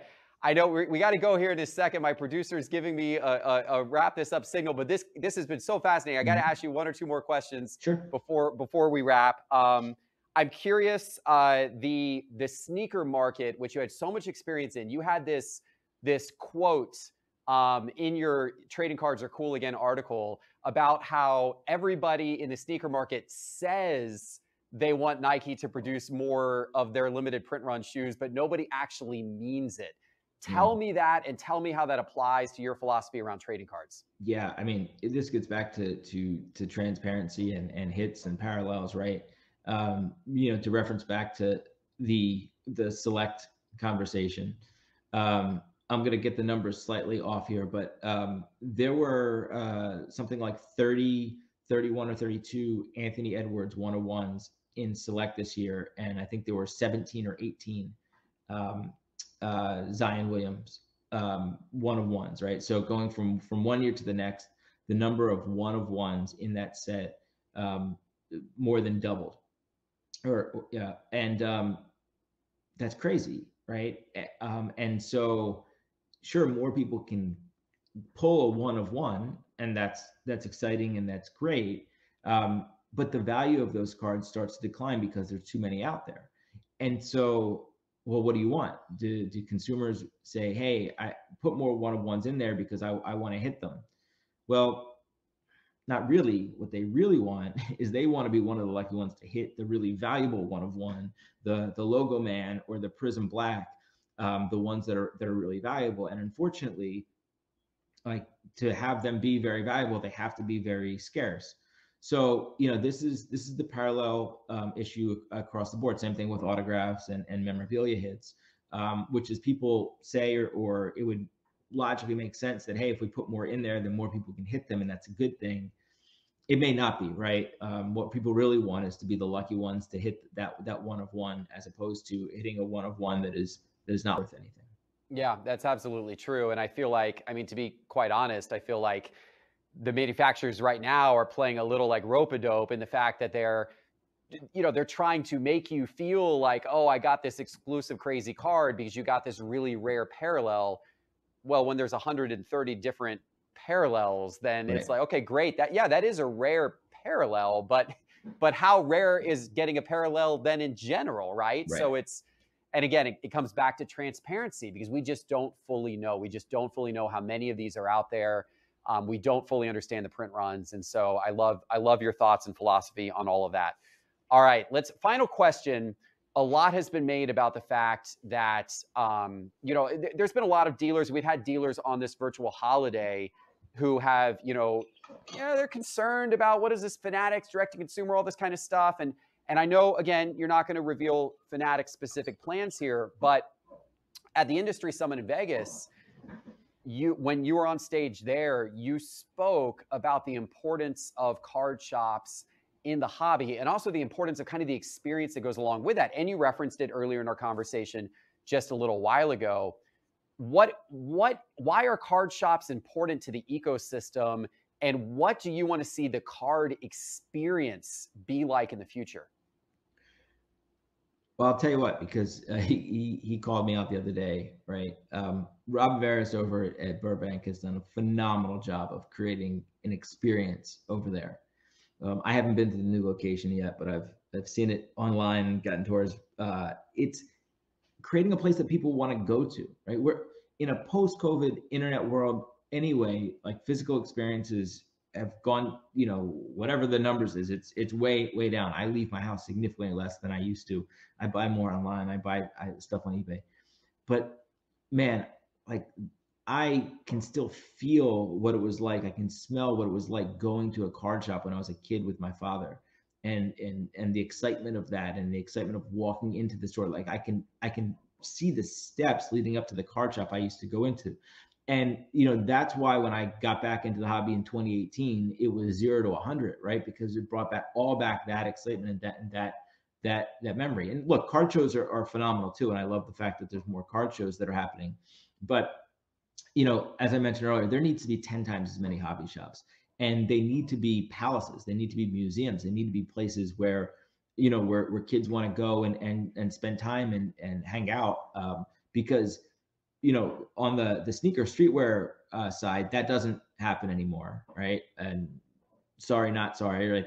Like, StockX is partly responsible for that, but it's also because it's a much different market. But trading cards can still be that, because there's so many different things that you could be doing in there, whether you're collecting sets, or whether you're breaking, or whether you're discussing cards to have graded, or whether and there's just knowledge and information that's needed to bring people into the hobby. There is friction of people coming into it. There is a disparity in knowledge. It isn't easy for a new person, kid or adult, to come into the hobby. And trading cards hobby shops can be those schools, those bastions for people to come in there and do that. So I mean, it's massively important. And again, like, no promises, no idea where we'll get to on this, but I think that we should be supporting them, by the way. And I think the other big organizations in the hobby should be supporting hobby shops as well, and not just with product. Like, that's the easy way to say, you're now in charge of product, you should give hobby shops more product. It's not that easy, but maybe there's marketing co-op dollars, or maybe there's help with technology, right? And last point on this, there's got to be a way to have a better cadence of singles in hobby shops, right? Like, they live and die by wax or supplies, and singles is tough because if it's graded, and it's very easy to sell that stuff online, I get that. But there's something there, and I don't know what it is because we haven't, spent all that time there. But there's something there about like being able to walk in there and shop really interesting singles as well, which is, by the way, why I love going to card shows more than card shops today, because I buy more singles than wax. But these are all the things, like I'm so passionate about it. Like if I could recreate like that part of my childhood for everybody, this industry would be 100x of what it is. That is awesome. That is awesome. And I know in your trading cards are cool again, you talked a lot about getting more people in, but it has to be a frictionless experience. You said once it becomes frictionless, once the marketplaces become frictionless, the ability to buy and sell, the ability to understand what you're getting into, once it becomes frictionless, that's when more and more people come in. And of course, a rising tide rises all boats. I 100% completely agree with that. Fascinating stuff. So many nuggets in that Trading Cards Are Cool Again report. For those of you out there who have not seen it, just Google Trading Cards Are Cool Again. You're going to see an incredible, philosophy, Josh's philosophy and thoughts on trading cards and an analysis of the recent market changes, all that kind of stuff. Josh, this has been wonderful. You have me excited about the future, and I cannot wait to have you leading the helm and seeing all these things play out. So Josh, thank you so much for joining. I really appreciate it. Thank you very much. I appreciate the kind words, and thanks for having me on. Absolutely. Take care. Happy holidays. You too. I'm DJ Ski, and I'm a passionate collector, sneakerhead, musician. People either know me for my work with artists like Lady Gaga to Kendrick Lamar, or they might know me for having an insane sneaker collection. ComplexCon is the center of all culture, all of these worlds where everything previously was segmented. You were a sneakerhead, you were into cards, and as we're seeing with this new generation, everything is just coming together, and this is where it's all happening. When eBay asked me to display my sneakers, I knew that I had to come with something crazy. These 30 pairs are worth about $600,000. I actually have got several of the pairs of the shoes in that display case from eBay. There's also a trading card vending machine that eBay has that I've slid some of my favorite cards in that I've created with them this year in that are long gone and selling for crazy amounts. You can get those absolutely free. It's definitely one of the coolest activations you'll see here at ComplexCon. I got passionate about trading cards as a kid instantly when I was always trying to upgrade and do more and more. This one might be my favorite looking card. It's inspired by when the Cubs won the World Series. And if you look at the original album cover that Kanye did, it's just so much fun. That's why eBay's been such a great partner, because they've really given me this creative freedom to kind of do what I want. My personality has always been like obsessive on anything that I do. The advice that I have is find what's unique and what you like, because then you're going to be able to create your own lane. If you're into something, go all in. It's how you have the most fun.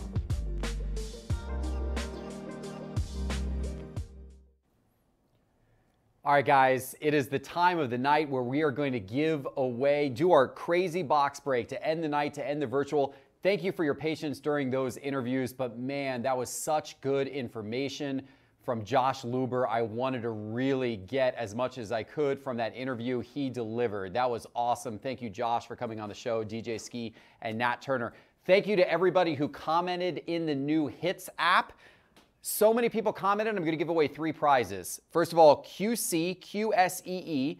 You've won a 2021 Topps Heritage Baseball High Number Hobby Box. Just came out. Congratulations, QSEE. 8 Rusi and Lance Westshire. I'm sending both of you guys some stand-up displays, PSA, and top loader stands for your cards. Guys, this is a great prize. And those of you who didn't win stand-up displays prizes, these stands are awesome to stand up your PSAs and your top loaders on your desk. And they're giving you 30% off, but that code is only valid, I believe, for the next couple of days. So 30% off with promo code SCI on any PSA stands or top loader stands or BGS stands or SGC stands or one-touch stands on standupdisplays.co. That's not .com, standupdisplays.co. But congratulations to our winners. And it is time now for the box break. We're going to break some incredible boxes. We don't yet have the boxes is the challenge. I need to check in with Holly Snowflake and figure out where the heck these boxes are. If we could, Kelly, if we could get Holly on here, please. Holly? I've been trying to ring her. She's not answering. Holly's not answering. Holly? Can somebody open the door? We really need Holly on the phone. Somebody's knocking. I really need to get Holly. I need to know where these boxes. Wait. What? Holly? You've come down to Atlanta, ladies and gentlemen. Holly Snowflake has just entered the studio. What? I can't believe you're here, Holly, from the North Pole. Hey, Jeff. Are you okay? Oh, well, You're freezing cold, Holly. This is a little bit. This is. It's fine. It's cool. It's a surprise that I'm here, ain't it? But we had a bit of a snafu. No, we can't have a snafu, Holly. All of these people have been waiting for hours to get into these box breaks. What is this snafu? Well, don't get your knickers in a twist, but Rudolph, he played a little too hard at that soccer game, and he tore his ACL. Oh, I told him, I said, don't you hog that ball. Yeah. I'm so sorry about Rudolph, Holly. That's awful. That's awful to hear. But I told them we were going to do a box break. I can't believe they're not going to get their boxes because Rudolph had a torn ACL. It's all right. I got them right here. Oh, wait, you brought the boxes? I did. You brought the boxes personally down from the North Pole? I just thought I would because, Santa was like, Jeff has to get the boxes, so you got to get them to him. So I got them here for you. And Holly, snow everywhere. You're snowing, Holly. I am. Well, I am Holly Snowflake. Okay. Just living up to the name. Okay, Holly. Let me just go ahead and grab these boxes from you if you don't mind. Okay, if you could. Holly, if you could give me the the boxes, Holly. Just try. Holly. Okay, there we go. She's a little bit frozen, ain't she? I think you're going to need to get that checked out. That's a good idea. Okay, well, ladies and gentlemen, I am so pleased that this show is going to go on as planned, and let's see what we're going to give out to the audience right now. We are going to break a box of 2021 Black Diamond Marvel cards. We're going to break a box of 2021 Topps Chrome Black. This just came out yesterday, I think. Amazing. Oh, Holly, you brought us a box of 1996 Fleer Metal Series 2 Kobe Allen Iverson. Oh, wow. We got some big boxes we're about to break for these. Holly, thanks so much. Is there anything we can do to help you out? Have you got any hot cocoa? Oh, I do have some hot cocoa, actually. I've got a fresh cup of hot cocoa right Jeff. here. Yeah, let me give this to you. Holly? Holly? Well, let's do a box break, ladies and gentlemen. Hopefully Holly will be okay over there. I'm not so sure, but we appreciate her efforts. We certainly appreciate these. Let's go ahead and get going with our countdown, and we will show you who won into tonight's box breaks.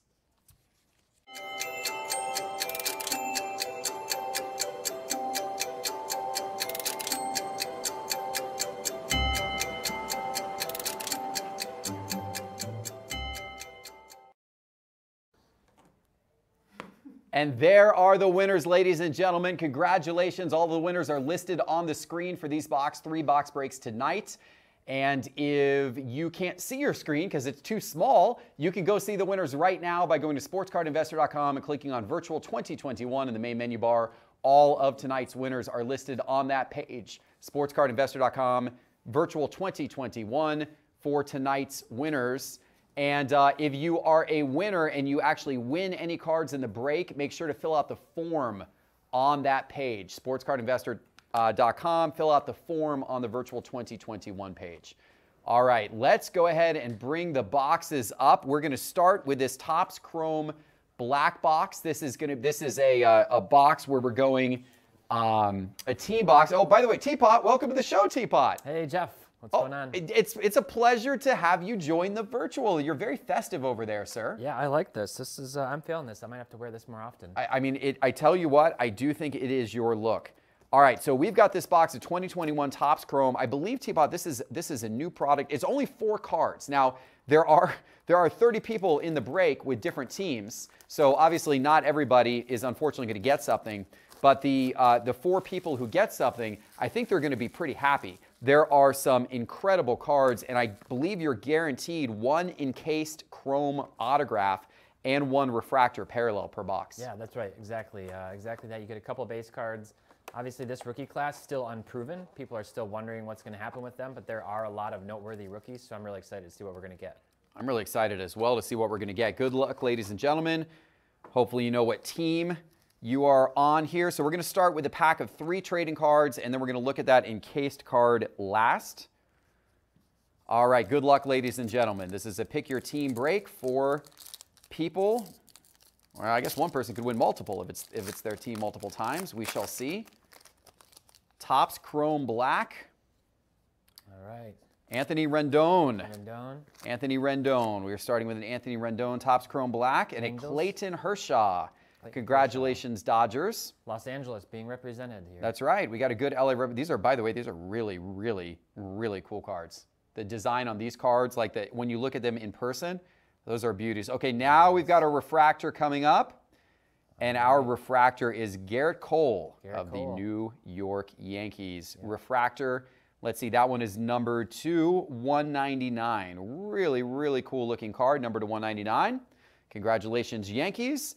And let's go with the big hit of the box. Oh, boy. Oh, boy. Ooh. Oh, boy. We got a good one. We got a good one, Teapot. Oh, man. We got a good one, audience. We got a hit coming your way. We got a big player, audience. We got a Juan Soto. Whoa. Look at that. A beautiful Juan Soto card. Oh, man. Beautiful Juan Soto auto card. I believe that is an on-card auto Juan Soto. Topps Chrome Black, number /99. Wow. Absolutely beautiful card. Congratulations to the Washington Nationals. Nice. You just hit a big-time card. Wow. Awesome. What a hit. Wow. I feel like I need to, imitate our friends at Mojo. Like, boom, boom, boom, boom, over and over. Boom. There you go. That's great. Congratulations. All right. We just pulled some fire to start this break, ladies and gentlemen. Let's keep this fire going. Now, Teapot, I know you're a big Marvel fan. This is the 2021 Black Diamond. And so any winners in this is not obviously pick your team, or I don't even know what it would be, pick your character. It is not that. Everybody just gets one card. Got it. Okay, so we're going to do the cards in order on this one. Yeah, five cards per box. I think you're going to get a sketch card or an autograph, or I forget what they call the other one, some kind of diamond card, but I think 6 cards, one exquisite collection, and then 5 Black Diamonds. Right so on. 6 cards total, yep. Okay, awesome. And obviously, you're looking for Spider-Man. Spider-Man's the biggest. And then Thor, Black Panther, Iron Man, Captain America. Those are all going to, be really popular too. Okay. I've never opened this product before. This one's kind of like a boom or bust. There are some really nice cards in this. All of them look awesome. And thank you to our friends at eBay for supplying all of these boxes. These are all from our friends at eBay. Awesome of them to supply all of this and to be such a wonderful sponsor, allowing us to put all of this together. That's a good one. It is. It is. Captain Marvel. Brie Larson as Captain Marvel, and that is numbered to 149. Number to 149, number 22 of 149. So that is the first card.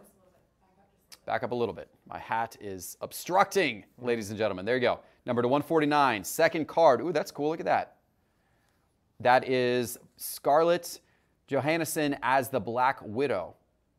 Nice. Very cool. That's neat. That's like some sort of kind of cool. Yeah, it's got like that little stained glass effect on that one. In it. Cool. The third card is an autograph. That's the auto. Peggy Carter. Haley Atwell as Peggy Carter, number to 65. From obviously the Captain America. From Captain America. Movies and show. There you go. Awesome. This is pretty cool here. Now we got a patch. Polished patches. Brie Larson as Carol Danvers. Captain Marvel. That's a cool patch. Big patch. All right. A lot of women here. Ooh, we got a big one coming. We got a big one coming, Teapot. Whoever's in the 5 spot. Whoever's in the 5 spot. Here you go, ladies and gentlemen. We've got a Thor. Ooh, nice. We've got a Thor patch card, Black Diamond, Diamond Shards, dual relic. Nice. Thor and Hela.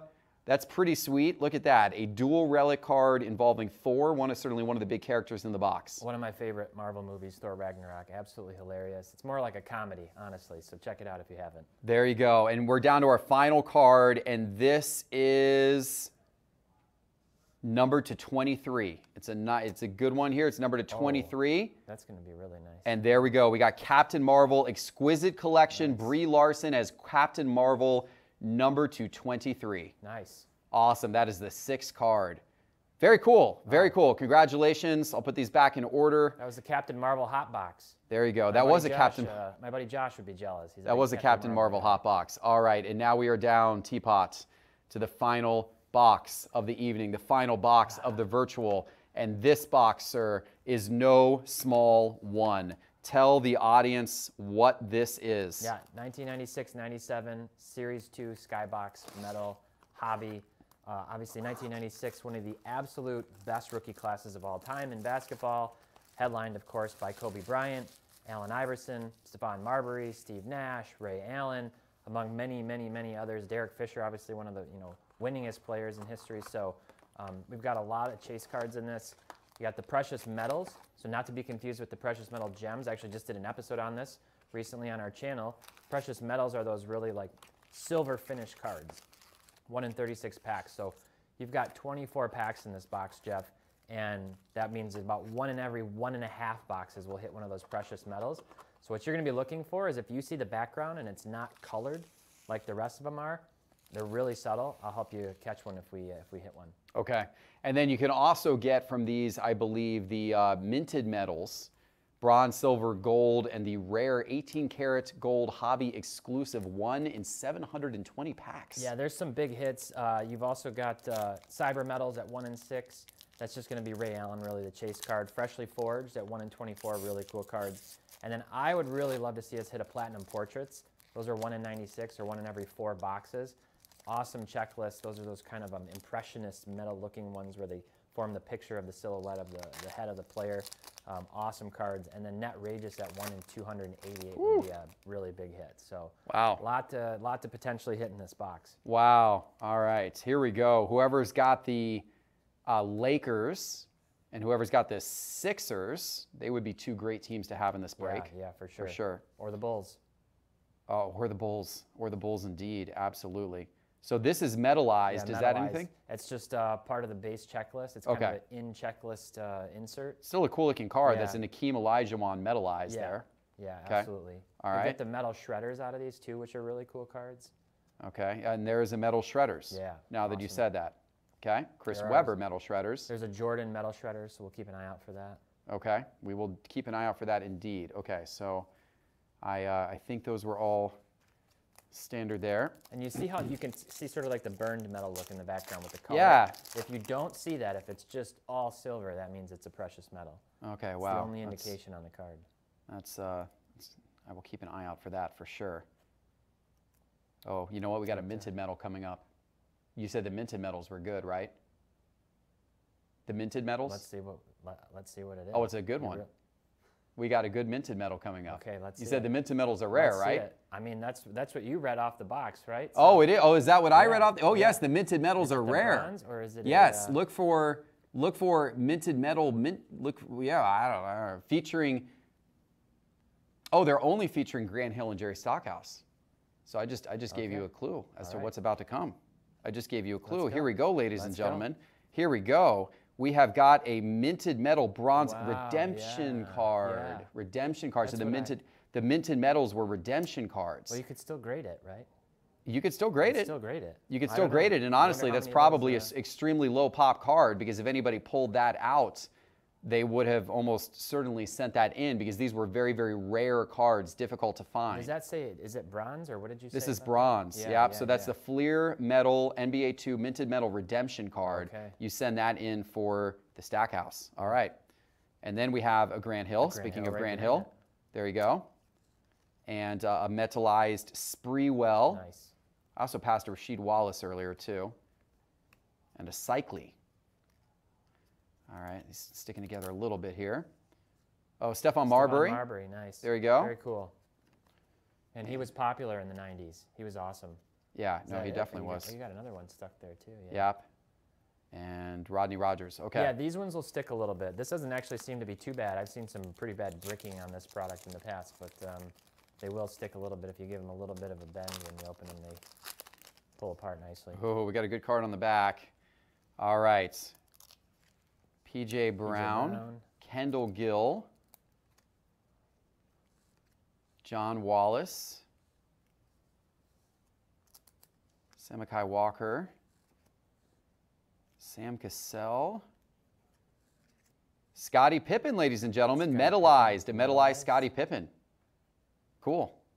Cool card. Pretty, like, they're pretty common. As Yeah, seen cool several card of them, though. but- And then Travis Best, and then Hey, we've that's got Ray nice. Allen. Nice. There you go. Very nice. Very nice Ray Allen card. Congratulations to the Bucks. Yeah, one of the 3 or 4 best, rookies to pull out of this. For sure. Congratulations to the Bucks on the Ray Allen rookie card. Excellent, excellent card. All right. All right.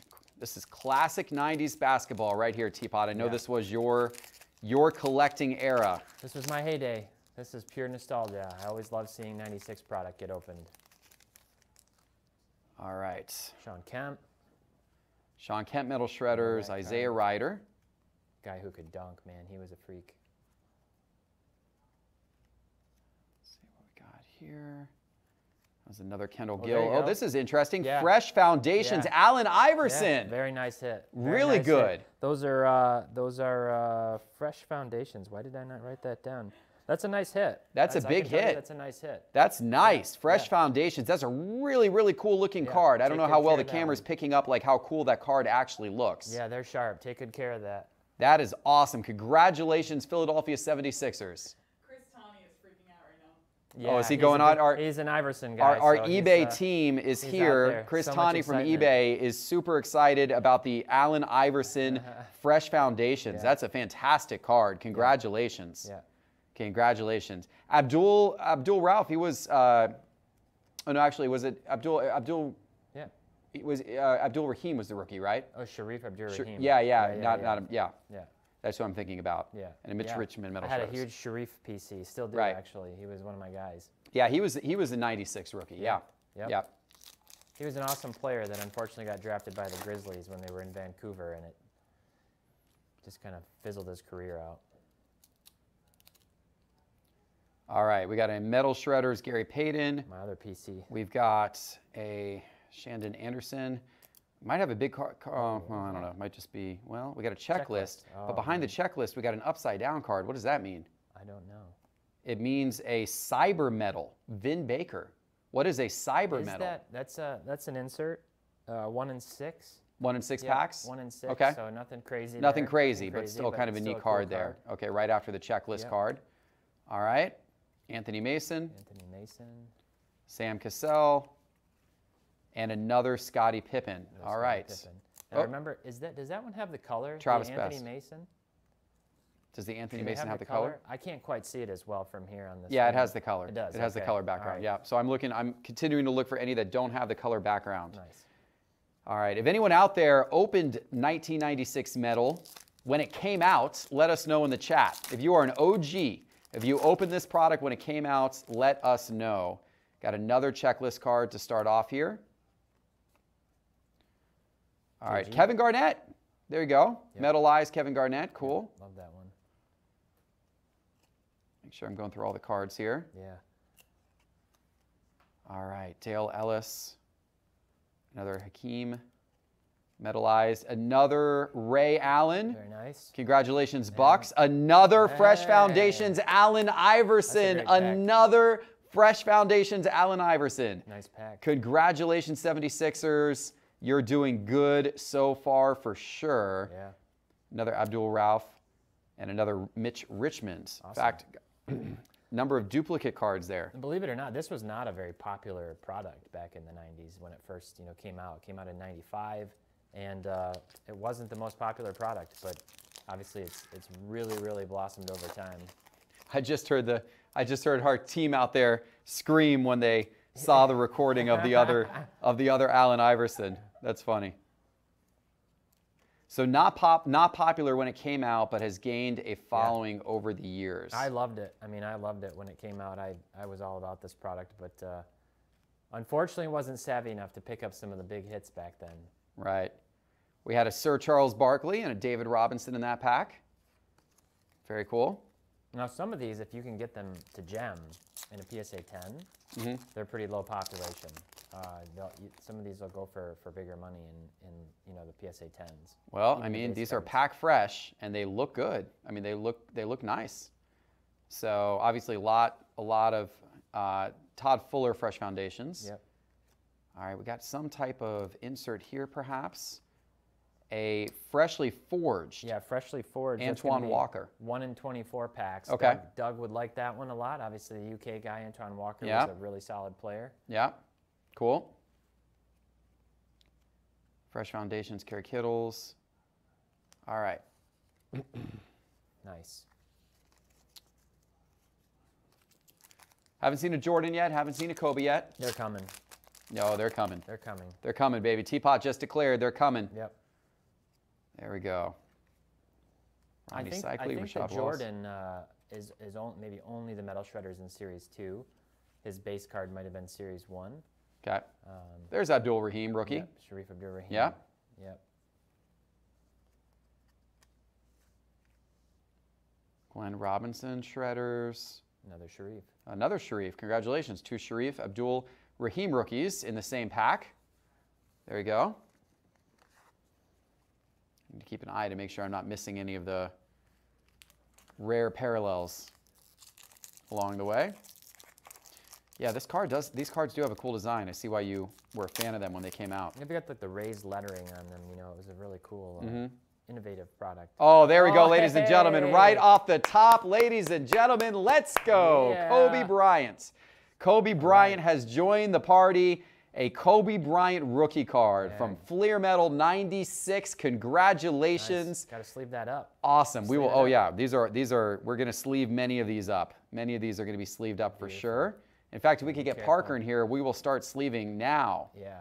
Yeah. Be Got to careful. be very careful here. Pulling the one off the back of that. Yep.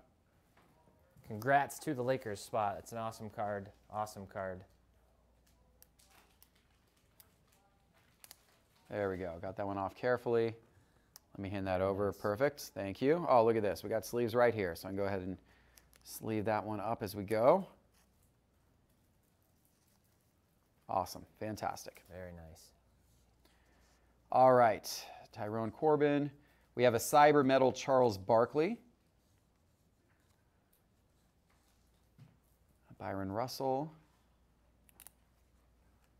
All right, these are all packed fresh. I hope whoever got that Kobe grades that and gets a solid grade. Yeah. You definitely have the opportunity What was that? to do so. David Robinson. It was a David Robinson metallized. It does have the color on it? It's too? got the color, Okay. yeah. It does. Thanks, Parker. I actually just grabbed some here, so we're good. Thank you. All right, let's go. Let's All go. right. Let's get some more. Let's see another Kobe. You see another Kobe? No, I said let's see Oh, another. let's see another I mean, Kobe. hey, I can will it into existence maybe. There we go. Vernon Maxwell. I'm still rooting for that platinum portraits. Vernon Maxwell, ladies and gentlemen. You know where Vernon Maxwell went to college, Teapot? I can guess. You can guess. Does it- Just by the does it- nature of the question, you start can with guess, na, na, can't na, you? na, na? It does start with na, na, na, na, na. That is a good guess. That is a good guess. All right. Better sleeve that Maxwell up. Oh, yeah, sleeve the Vernon Maxwell up. Maybe whoever got the Rockets. He was on the Rockets then, right? He was, yeah. Yeah, maybe whoever got the Rockets will trade me for their Vernon Maxwell card. All right, Dikembe Mutombo. Look at that. Steve Kerr seeing some new names in this pack that we haven't seen before. Metallized. Karl Malone metallized. Stoudemire. Stoudemire. Yeah. Mighty Mouse. Yeah. Another Sharif. Yeah, Sharif rookie, another one of those. Up to 3 Sharif rookies now. Only 1 Kobe rookie. That's no Jordans. Still time. Ooh, a Dennis Rodman, though. Yep, nice. That's pretty sweet. Yeah. Dennis Rodman metallized. So speaking of Damon Stoudemire, the Platinum Portraits checklist is basically, he's the only guy you don't want to get in terms of value. He doesn't carry a ton of value. The rest of the checklist is like all the best players. Interesting. So if we get one of those portraits, we're probably going to be pretty happy. Yeah, the Jordans go for a nice chunk of change. Gary Payton. Rasheed Wallace. Rasheed. Yeah. All right. What's your favorite part of the virtual, Teapot? You've been able to sit back there and watch it the last couple of nights. Oh, I like the This Is Sports Card Investor commercials that our team came up with. Those were fun, I've weren't been they? Watching them over and over, making me laugh.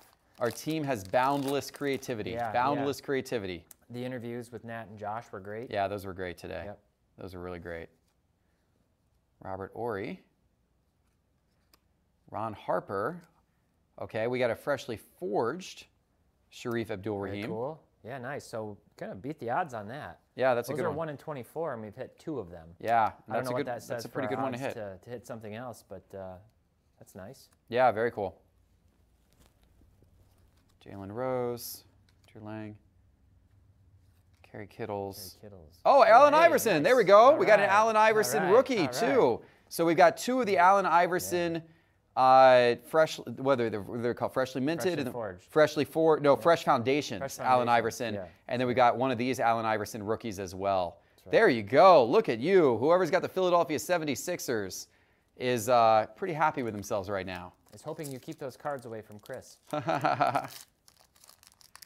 Yes, our friend from eBay who's here in the studio, Chris, is a big Allen Iverson guy, AI.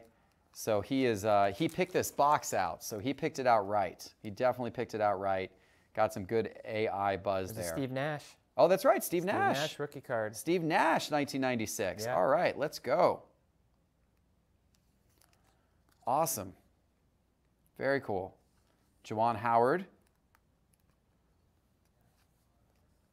Marcus Camby rookie. Yeah. Well, he's a guy who doesn't get enough love.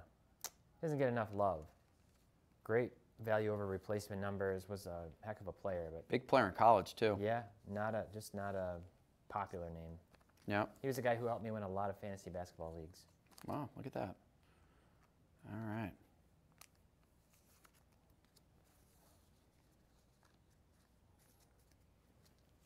How many more packs do we have left? Oh, I don't know. Maybe about a little under 10, maybe around. All right. Around 10 or so, a little less. We still got that Jordan coming. Yeah, we still got time. We still got room for the Jordan coming. Checklist card. Checklist. Kobe. The checklist card. Double checklist in that pack. What does that mean?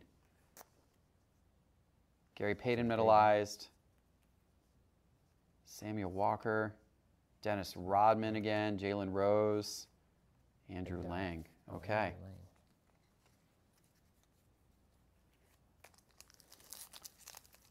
All right. What else we got here? Dominique Wilkins. Yeah, with the Spurs. Wait a minute. Yeah, that is a Spurs Dominique Wilkins. Wow, look at that. Yep. Antoine Walker. Robert that one Parrish. Have the color on it? The Walker did? Yeah, it's got a little color on it. Yeah, these are hard to see. You got to kind of catch them in the light. From this angle. Yeah. Grant Hill. Sprewell. Rogers. Marbury. Nice. There you go. Nice. I do have a Grant Hill precious metal in my PC. It's one of my favorite Grant Hill cards. Very cool. What? Oh, so from this year, from this set, you got one of them. Yeah, PSA 9. Wow, very neat. Yeah. Alonzo Mourning. Shaq. Shaq. Hey, there you go. Give Shaq a little top loader love. It's pretty sweet. Jalen Rose. Fresh Foundations, Roy Rogers. Cedric Sabalas. Hubert Davis. Damon Stoudemire. All right, so we're I think about 5 packs here to go, Teapot. We got to find our Jordan. We got to find our Jordan. Something big. Marcus Camby, Fresh Foundations, pretty sweet. Nice. Okay. Larry Johnson. Kenny Anderson, Isaiah Ryder.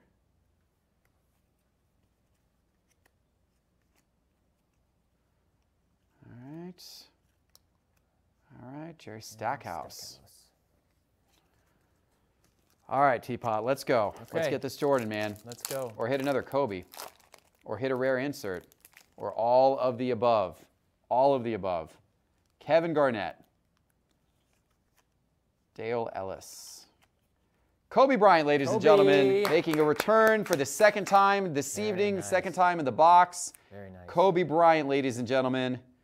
The Lakers spot is rejoicing. Send those off for grading. Definitely want to see what you get there. Glenn Robinson, Kerry Kittles. Allen Iverson, ladies and gentlemen. Man. 76ers spot is on a roll. 4 Allen Iverson rookie cards so far in this box. Congratulations. If you have the 76ers, make some noise in the chat. Marcus Camby rookie card. We're on a roll now, ladies and gentlemen. Let's go. Make some noise in the chat if you have the Sixers or if you have the Lakers, because you have done well for yourself this evening. Congratulations. Congratulations. The Bulls spot is still holding their breath. The Bulls spot is on the edge of their seat. Now, we did hit a Dennis Rodman. We hit a couple of Scottie Pippins. But, of course, the one you want to hit, we have not hit yet. It's true. All right. There was a break recently on YouTube of this product. 10 loose packs, and they hit 4 Jordan metal shredders. What? 4 in 10 packs. In 10 packs? Yeah, and 2 Kobe's. That's insane. Crazy. Really? Yep, totally crazy. Those are good packs. Yeah. Maybe that's why we're not getting any. Yeah, they took all the good ones. All right, 3 packs left, ladies and gentlemen. Okay. 3 packs left. Let's get this done. Let's get this done. All right, here we go. Penny. Anthony Hardaway. Vernon Maxwell. That's a good sign. That's a good sign. Mutombo. Cyber Metal Joe Smith. Oh, nice. There we go. All right. Ronnie Rogers. Stephon Marbury. Fresh Foundations. And a Sabalas. Cedric. All right. 2 packs left, Teapot. All right. 2 packs left. What do you think? All right. I think we've had some really good success opening 90 stuff with Last Pack Mojo. Actually, that's true. We have. Mojo. We have. We've had Last Card Mojo. Yeah, we watched Kelly pull the upset on all of us. Oh my gosh, that was wild. One of our earlier videos on the channel. All right, Steve Kerr. Karl Malone. Mark Jackson. Vlade Divac. Hubert Davis. Hubert Davis. Damon Stoudemire. I feel like a card is stuck. Let's get something behind this. Something big. Trace Murray. Didn't meet your definition, Teapot. No. Did not meet your Kevin definition. Willis, who's that? All right. All right, ladies and gentlemen, let's get some applause in the studio. It's the last pack. People are on their feet. We are ready to go, ladies and gentlemen. We are ready to go. It is the last pack. Let's go. All right. Let's go. Robert Horry on top, and I'm just going to show you who's on the bottom because we already saw that one a little bit, so that won't count as the last card. Ron Harper. So we got a bull, not the one we were looking for. Portraits. Allen Houston. We got one we can flip over here, and that's going to be a Latrell Sprewell Cyber Metal. Cyber Metal. Followed by a Lindsey Hunter, followed by a stack, and then the last card in the pack is... Let's go. All right. Who's that? Lorenzen Wright. Lorenzen Wright. All right. Well, hey, that was still a fun break nonetheless. Hit a bunch of Iversons, hit a bunch of Kobe's. You could not go wrong.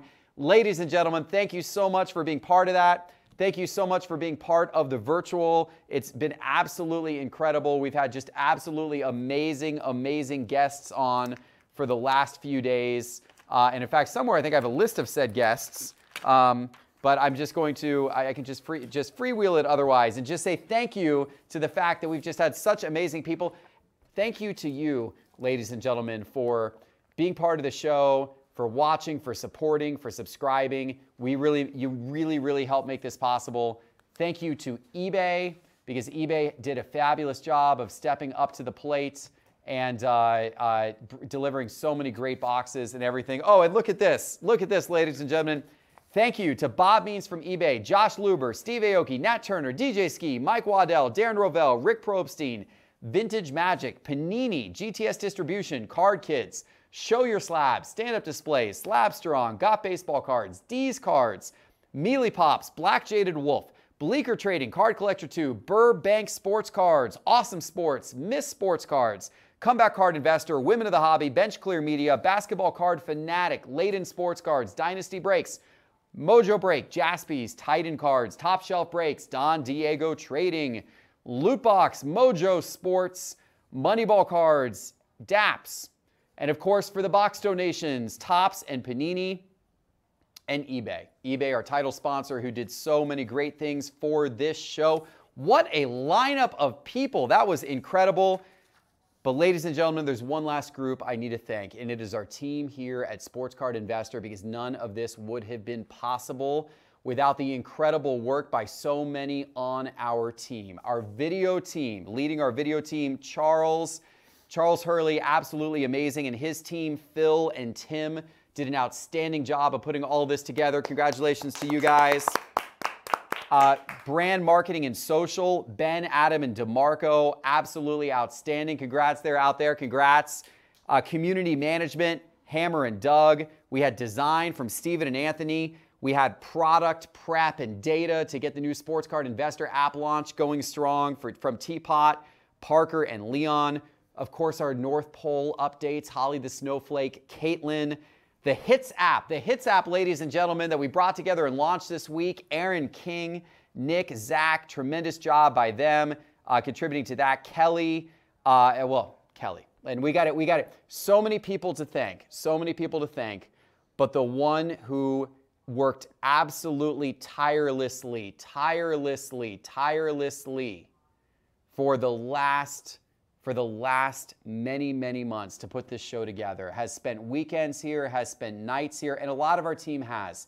But Kelly has gone above and beyond. She is the one that from the day one started putting all of this together and worked incredibly hard to make all of this happen. Kelly, come on up here. We got to get you up here. Kelly. Kelly, I told Kelly I was going to get her a good bottle of wine when she got done. Kelly worked so hard, I decided you needed a double-sized bottle of wine, Kelly. This is from my favorite winemaker, Orin Swift. That is a short print Orin Swift wine bottle. Wow. A double. I figure that, good enough for one evening at home. Yeah, one evening at home. Kelly, you're outstanding. You did a fantastic job. Thank you so much. Everybody in the chat, give her virtual hand applause emojis, because she truly, truly deserves it.